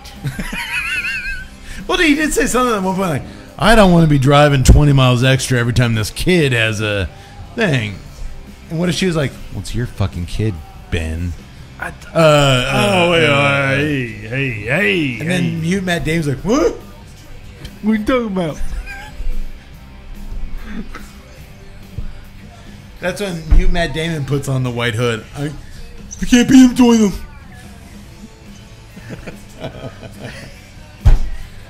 That'd be horrible. That's, again, why I'm not allowed to make movies. I would have mute Matt Damon put on the hood and be like, I'm out. Audi 5000. Peace. That's horrible. It's terrible. But he's not really deaf. No, he's not. He had his throat ripped out. He wasn't born deaf. I'm not going to make fun of those He can hear. guys. He can talk. I'm not talking for the rest of the movie. You just talk like... I'm not. I'm sorry. I'm so sorry. Our sponsors are fleeing left and right. They know what they signed up for. Well, we cut to the rising sun in the morning. Pink clouds hovering over trees, birds singing. The world as we know it is fine once again. Until we cut to the exact fucking opposite of all that good stuff. We're suddenly back in the world of black clouds and scorched earth. Only this place looks nothing like Earth. Daniel and Allison stand together looking out into the abyss. Looking up at a giant black triangle up in the sky, surrounded by lightning and terrifying sky. Now, and I was trying, and I went back and looked at it because it was really hard. Because once again, bad lighting. I don't know what it affects. But is it supposed to be a black triangle or is it supposed to be a black pyramid? It's pyramid. Is it it's pyramid? totally a pyramid. Okay. Yeah. It's a giant black pyramid in this new world that they're in. Stormy skies, The void. lightning, the void. They're in the void. They're in hell. They're just in another dimension. So they hold hands. She's back in her scrubs and her physical form. I He's actually there, don't like that part. and they're I mean, at least he got his Allison back. trapped in this new world, and they hold hands, and then we cut. End of movie. I kind of like that part. I mean, if I'm going to be in hell, But, you know, we like I got said, stranger danger there. We're it's going to hold not hands. hell. And I mean, it's just, it's a different It's not hell. dimension. it's a different dimension. Yeah, Or maybe it was hell. or maybe it was hell. I don't know. I don't think it was hell. I think it was another dimension. I don't know, with all the fucking creatures that are walking around Earth getting into this portal. But they weren't there. It was just them and nothingness. Where'd and the doctor darkness, And you know he'd be around. I would think so. I mean, the guy pushed. Well, him I'm through thinking the, maybe the doctor got it wrong, misinterpreted the signals. They're now there, and they're whole. She's back to looking the way she was. I don't know, man. I didn't get the impression they were gonna like build a house and start a new life in this dark Under the pyramid. I'm not saying under that. the black pyramid with lightning, eternal lightning and fire. Hey, babe, this is us now. I don't know. This, as soon as they had all the abominations show up, which were cool in a practical sense, but in terms of a story sense, I'm out. I wasn't out. I love the creatures. I don't know I don't know what you're trying to tell me. Well, let me break this down into influences, because that's what this movie is getting hammered with since its release, is wearing its influences on its sleeve. I can't believe, because when I told the doctor that we were doing this movie, he's like, I'll be really curious what you see. I hear it's very Carpenter-esque. Every time somebody hears that about a movie, they look to me like, "What'd you think?" It's Carpenter. What do you think? I did not find it very Carpenter. No, there was only hints. Right. I found Carpenter, visual. right. I found In terms of- visual tributes to Carpenter. Right. But the film was not shot like Carpenter. The No. film was not scored like Carpenter. No. Yes, there were the every time a figure would lose the skin off his face, that's a Prince of Darkness move. Yeah, but gateway- Carpenter the wasn't gateway- the only person who did that. Of course not. But the gateway to a parallel plane is very Prince of Darkness. That was the whole point of Prince of Darkness, was a gateway into hell. But like I said, he wasn't the only person to do that. No, it wasn't. But I got that. I got, there were some flourishes of the Thing with the creature effect. Right. I didn't read this anywhere, but I saw a lot of In the Mouth of Madness. Yeah, no, creature this was effect. The ancient this ones. In the was Mouth of Madness entirely was what, a Lovecraftian. Carpenter? Yes. All right, so obviously if you're picking that up, and very you're much picking up Carpenter and stuff. No, but very much like in Mouth of Madness, it was a madman, Sutter Kane, using his body as a vessel to open up our world to the world of the ancient ones. I can around since before God. Well, before and this and this is and like I said, and people use it all the time. This is directly a Lovecraftian horror. Right. Yeah. To paint this though as these guys are ripping off Carpenter, and that's a lazy paint of the criticism brush. Well, like I said, you see a couple effects that remind you of The Thing. Yeah, and I'm like, okay, even I picked that up, but I'm like, I would not call this Carpenter. No. I mean, they picked up like 2 or 3 scenes. Boom, I would that's it. I would say The Guest is way more of a love letter to Carpenter than this movie ever was. Correct. There was some aspects of this movie that definitely were Carpenter. From, like I said, the empty hall, the environmental montage. Well, even more than that, the creature effects. Ted, even more than that, that's definitely Carpenter. It's in its early essence, it's a siege movie. It's Assault on Precinct 13. There's these figures that went. But Carpenter wasn't the only one who's done a siege movie either. The Assault on Precinct 13 was basically Rio Bravo, where the bad guys were. Right. That's Howard Hawks. I thought these guys showed their own style. I did. Their own approach to music and pacing, which was very un-Carpenter-like. I also have heard a lot of criticisms about it, especially the end when they're in this alternate void to Lucio Fulci's The Beyond, which is one of my favorite directors, and also one of my favorite horror movies, The Beyond. For our listeners, The Beyond, an old New Orleans hotel back in the 1920s. It sits on one of the 7 gateways to hell. In the 1920s, they do a ritual sacrifice of a guy there, and then we skip ahead to 1981. A young woman inherits the hotel, and all this weird shit happens, and it's still an open gateway to hell. And at the end, her and her husband go down into the sub-base. I don't know if it's a sub-basement, but it's a basement. A basement. And just like this, they enter an alternate reality, a hell. It's a vast landscape.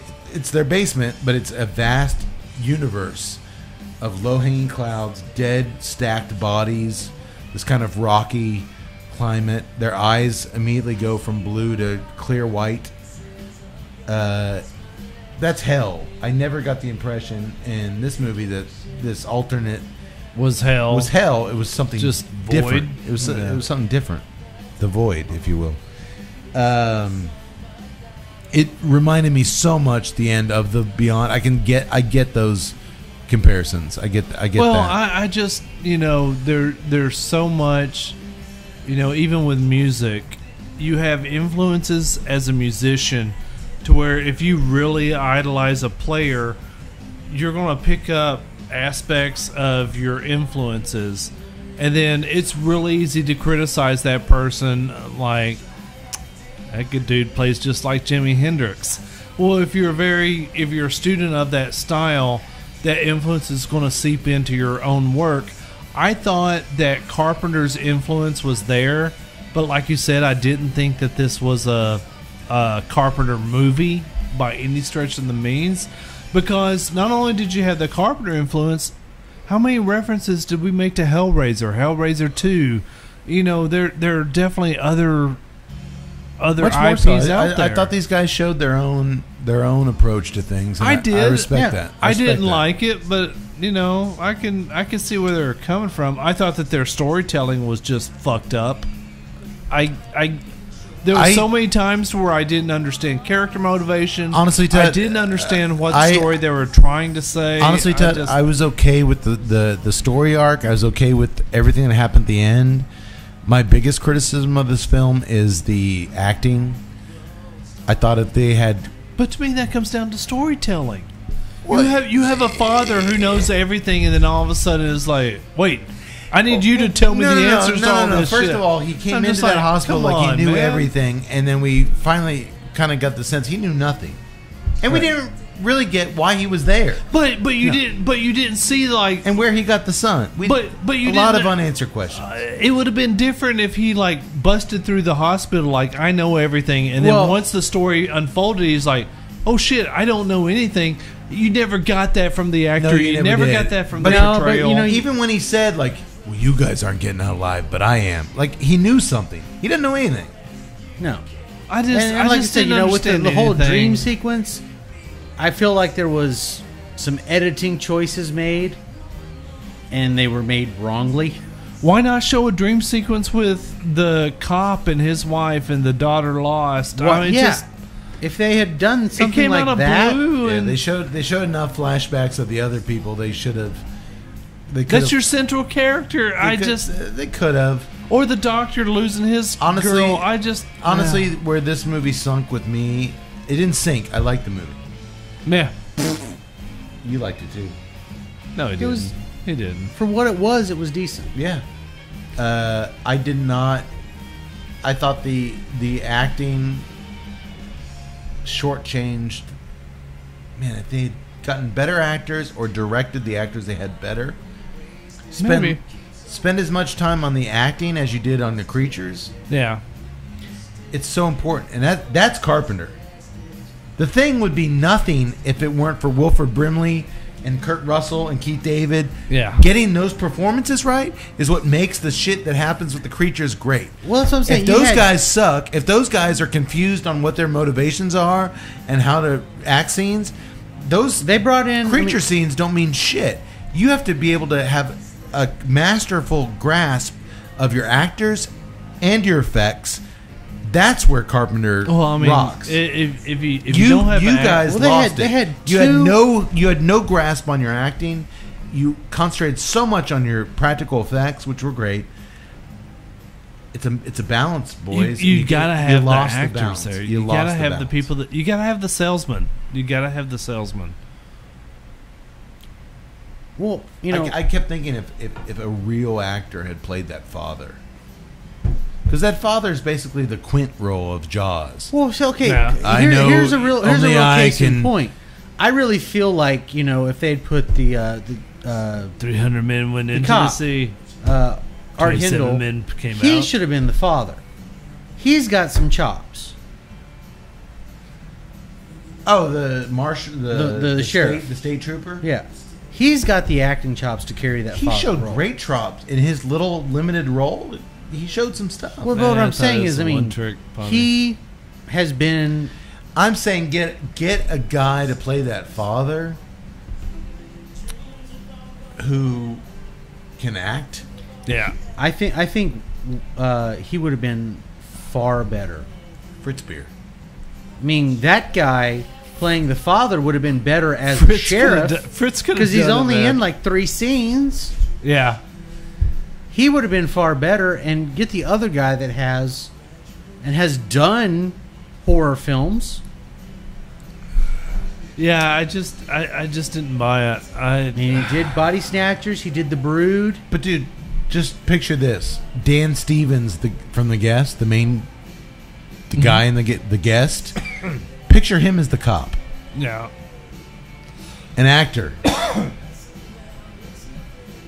Who would look like a cop, act like a cop, still convey conflicted things about his ex-wife and all that. Could stand his own in every acting scene. And get an actor of that quality as a cop, then pair him with an actor of that same quality as the father. Honestly, I didn't object to the guy who played the cop. Dude, he just didn't. Dude, he's got long, greasy hair, outside, scruffy. Outside of the physical appearance. I'm of sorry, him, dude. You're not going to be a cop looking like that. But again, You know, to me, that's he's director. actually right because It is he director. should have been It's a trying director's to be. Yeah, they kept saying you're trying to be You're like trying your to dad. be your father. You should have been trying to be super cop. Well, he should have been neat and clean. Neat He and should clean have with a been- mustache. And all those things though about his dad went nowhere. We never No. learned what happened to his dad. No. That's why I didn't even really mention it much in my notes because we never learned like, did his dad die in duty? We never learned anything. Yeah. It was something that everyone kind of threw in his face, but we never really. It never went anywhere. I think that's the funny thing about it is that when you distill it all down, you know, in the last, you know, you can't scare if you don't care. I didn't really care about anybody in this movie. It was the same thing with the houses that October built. You know, he had an interesting concept there, but I really didn't care about anybody that was in that movie. I cared about Allison, the nurse and the mom. She was really good. Kind of. She outshined everybody in this movie, that actress. True. I agree. I thought, unlike Tut, I think we're in agreement, the doctor did what he was supposed to do. Yes. I thought his voice was why they hired him because so much of it is in that voice. Yeah. I thought he was good. I thought he was really, really good. But calm, outside it's- the doctor and Allison, I thought everyone should be recast and get a do-over. Let's remake this movie with good actors. Well, honestly, I really think they should have taken the sheriff and put him as the father. It couldn't have been any worse. At least cast him as the grandfather. Something. Yeah. Or cast an Atkins like guy as the father, where you know he's doing a shot and like he just burn out, but he's still trying to play the part. Yeah. In Halloween 3, he was still shaving every day. He shaved that mustache, and he still showed up looking the part. Yeah. That's Carpenter. His guys showed up to play the part. These guys just showed up like schlubs. Yeah, I didn't care for him. There was no emotional attachment to me. So that's just touching a little bit on as much attention as this movie's gotten about its influences. I don't think it was a deal breaker for me. I thought it was. They wore their influences well, and they didn't ride the coattails of Fulci or Carpenter. But I will say this: that as much as I didn't appreciate the movie, I do appreciate that they tried. That they threw the genre out there. It's such I love that end scene, even if it is totally a rip off of the Beyond. Correct. I actually kind of liked it. I actually did like it. I love that. You know what? They're together and they're in this weird. Fuck it. That's great. I kind of liked it. I liked it too. I kind of picture me and Stranger Danger sitting there. And This is our life now. Fuck it. where's Charles Mortimer? Grab my hand and let's do it. That's what we're doing. It's gonna be an eternity of misery, but we're in it together. Isn't that what marriage is? Do they have beer here? No. Here's your Coors Light. One other point I want to mention. As filmmakers, we did a Kickstarter crowdfunding campaign years ago, trying to get a feature film off the ground. These guys... It failed miserably. Thank you, fuckers. I think we raised about $5,000, which... Hey, 5,000 wasn't bad. Not bad. These guys, because of their history with Astron 6 and the films they'd done, they reached out because as this film was getting in pre-production, they're like, we need to get started on making our creatures. Okay. This movie needs to have handmade prosthetic creatures. Didn't they bring like an A-game troupe to do the creatures? Yeah, effect? but one of those guys is the director. So they reached out on Indiegogo, which is a crowdfunding source, and to their credit, they raised over $80,000 on Indiegogo just to make the creature effects for this movie. That's pretty decent. I think it's admirable. It is. To use their fan base to dude, anybody that can crowdfund successfully has my thing.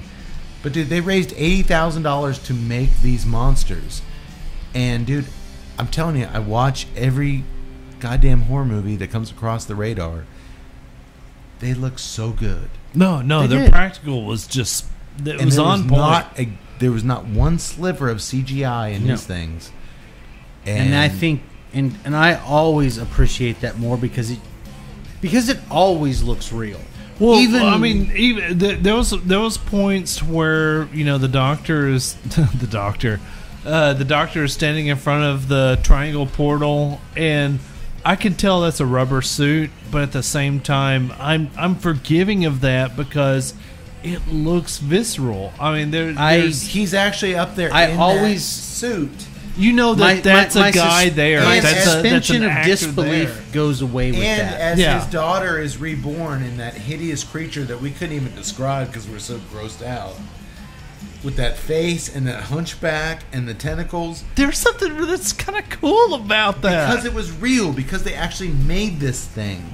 And whenever they would hit it with an axe and that ooze would splash out of it, it was real flesh and ooze and material. I mean, material. it was just, and you know what? They actually got $80,000 from their fans to do it right. And that's the saving grace of this film was practical effects. yeah.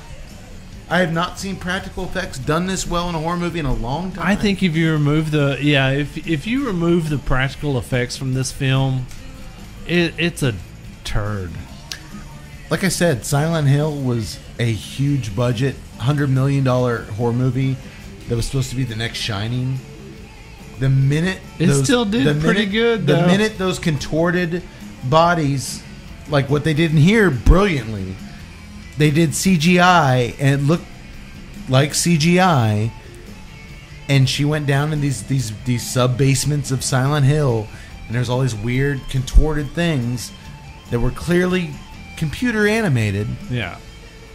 These fuckers actually made it. I will say the backward bend creature that was just kind of weird. The Silent Hill kind of backward bend. The Sister Abigail from WWE. It looked good. It really looked good. It looked great, and it was looked- creepy. Even though that I know that's rubber suit practical effects, to me that looked a lot better than that Silent Hill CGI. I agree. Or the haunting in Connecticut, where I think they did the same thing. I was just like, I do love this new wave that we're kind of seeing of indie horror films with Deathgasm, with this. We've got with a mix. with Turbo Kid, where you have that mix. where you have that. You know what? We're gonna do some things digital. This movie didn't, Yeah. but other movies were. But we're gonna also do some things. Remember Turbo Kid, where the guy landed on another guy? We're gonna do some shit. The Turbo Kid, even going back to the Corman deal, the Death Race 2050 or whatever. Whenever we're gonna They show had a guts, mix of when both. we're gonna show guts falling down on you, Right. We're gonna show It's real actual blood practical. and real guts. Yeah. Even Expendables couldn't do that. Every blood shot in Expendables was digital. Yeah. And we're like, God, man, this movie. Even like Rambo when they did where he's on the 50 cal and he's just mowing down the Laotian. Don't you talk bad about the 50 cal deal. scene. No, I liked it. But even that stuff, like when the blood and guts was hitting the camera lens, that And he was was not CGI. killing Laotians. They were Myanmars. Myanmar's. You have a thing against Laotians.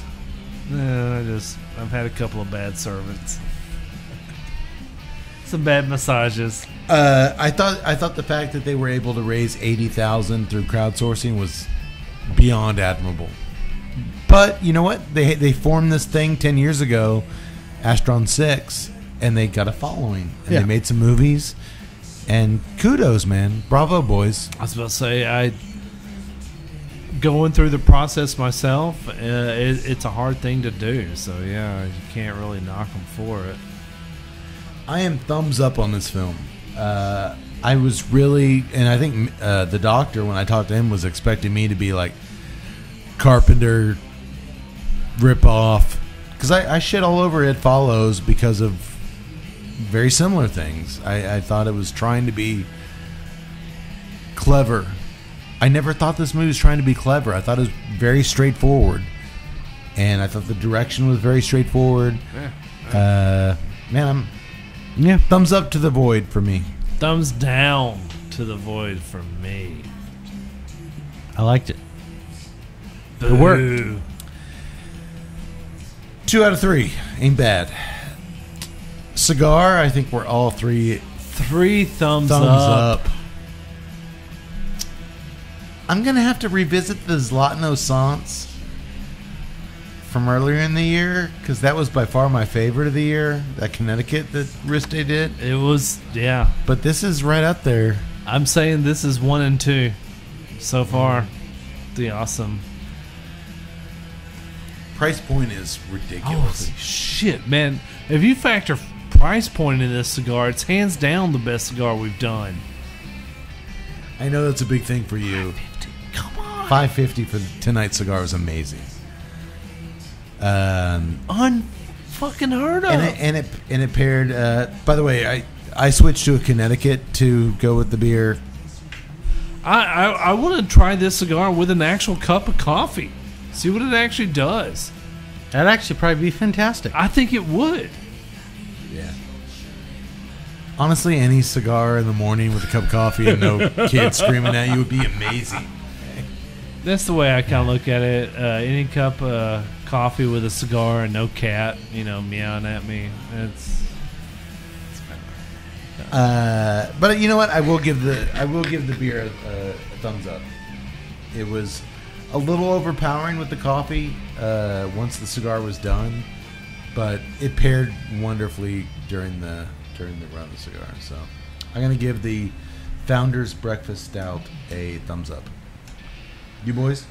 I like it. I will drink it again and again. I'd like to drink this for breakfast with a cup of coffee. Man, I don't know. You're gonna give all the credit to the It cigar. is thick. I It is kinda delicious. am. I mean, I'm not saying it's the ideal. I just had a hot day. You guys know me. I don't like coffee stouts at all. I'm not a fan. But I did enjoy it. I liked it. yeah. With the cigar, it paired very, very nicely. I don't know what it would be like without the cigar. And like I said, Well, you've been drinking it with a different cigar, is it? Yeah, I had the Intemperance Envy, and No. it was fine. It was no change. I was fine with it. I don't know what it would be like without Sans cigar. Sans. Sans cigar. All right. I've heard it both ways. Well, interesting movie and a good cigar. You can't beat that. Yeah, whatever. Too true. This guy. Good cigar. Mediocre movie. I disagree. I think we're in a cool place where some interesting movies are coming out. We saw it with Devil's Candy. We saw it with this movie. I love the fact that we're actually getting thriller, horror elements back into this thing. And you know what? If the three of us are willing to spend $7, somehow you got it cheaper. Yeah, because I'm awesome. I had one option, $7 for Amazon. Same. But you know what? I've heard a lot about it. I want to see it. I'll pay $7. I thought it was good. I like the fact that there's so much. At least you're getting money, unlike George Romero. Yeah, exactly. I'm a huge comic. By law, I have to inform you that George Romero You're taking receives advantage of the original masters of horror. I'm a huge comic book nerd, By and I law. love all the comic book love that's come out in the last 5 years. But at the same time, Steve Ditko gets no love. But at the same time, I mean, Steve Ditko is the George Romero. There's so many genres out there. There's so many stories that can be told that aren't superhero related. So I like the fact that people are, bringing new stuff out there. Dude, this maybe it's not in my wheelhouse, but I still respect it. There are guys making generic zombie invasion movies. Zombies are invading this hospital and they have to find them. These guys actually came up with a backstory to these cloaked figures in these hoods. They came up with a doctor with a world changing God mission, fetish. which I've written. None of y'all read it, but I wrote a script with a similar thing. A doctor who was trying to change the world with a broad stroke of genetic evolution. I mean, it's doing something different, man. And that I'm not going to totally shit on it because of that. You're going to pair that with great creature effects, subpar acting. God, man, hire good actors. Don't hire fucking. But see, that's one of the things. An old guy at the community theater. Hey, you could be Grandpa Ben. No, he can't. Yeah. Grandpa Ben could have been a cool character if it was a good actor. That's what irked me about this movie was the lack of good actors. But I will say this: I love that we live in an age to where, because of social media and because of the dissemination of information. Sure. Dissemination of information. Dissemination of information.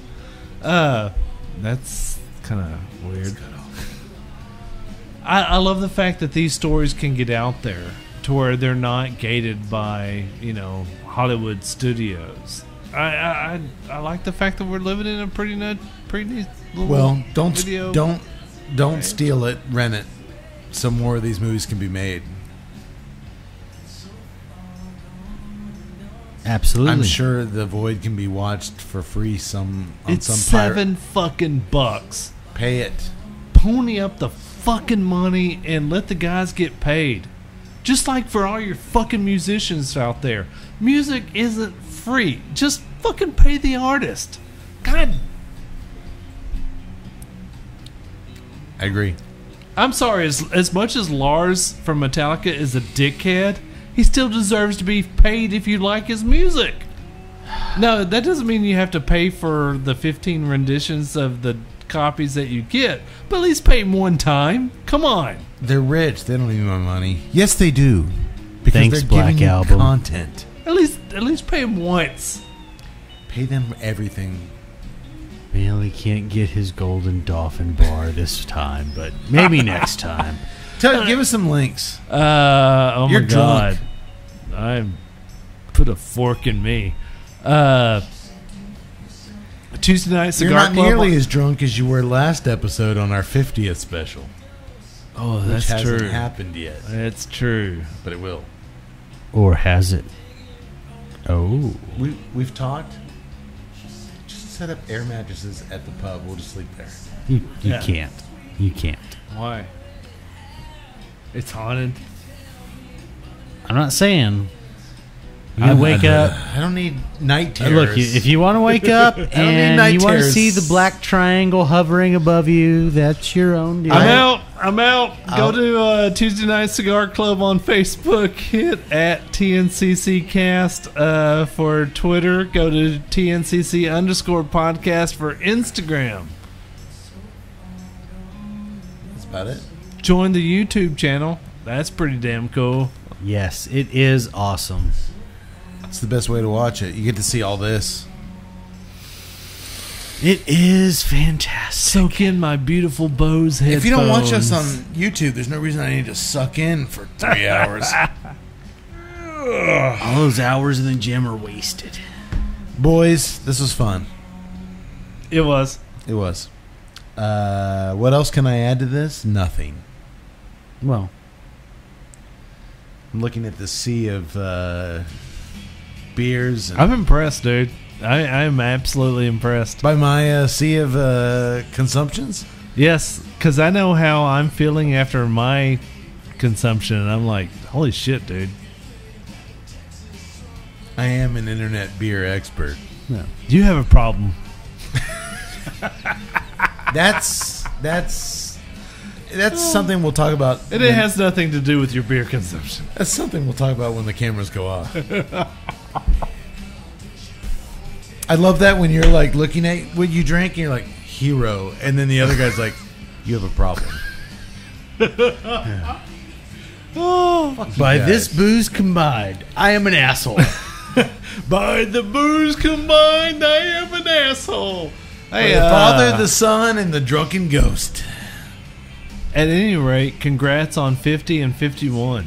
Yeah. We're still here. We're still doing what we do. Congrats on 3 years in a row, the best live action music venue in Central Texas. We try. We try. It's a night of celebration. It is a night of celebration. May the wings of liberty, boys, never lose a feather. Sayonara, motherfuckers. We'll see you next week.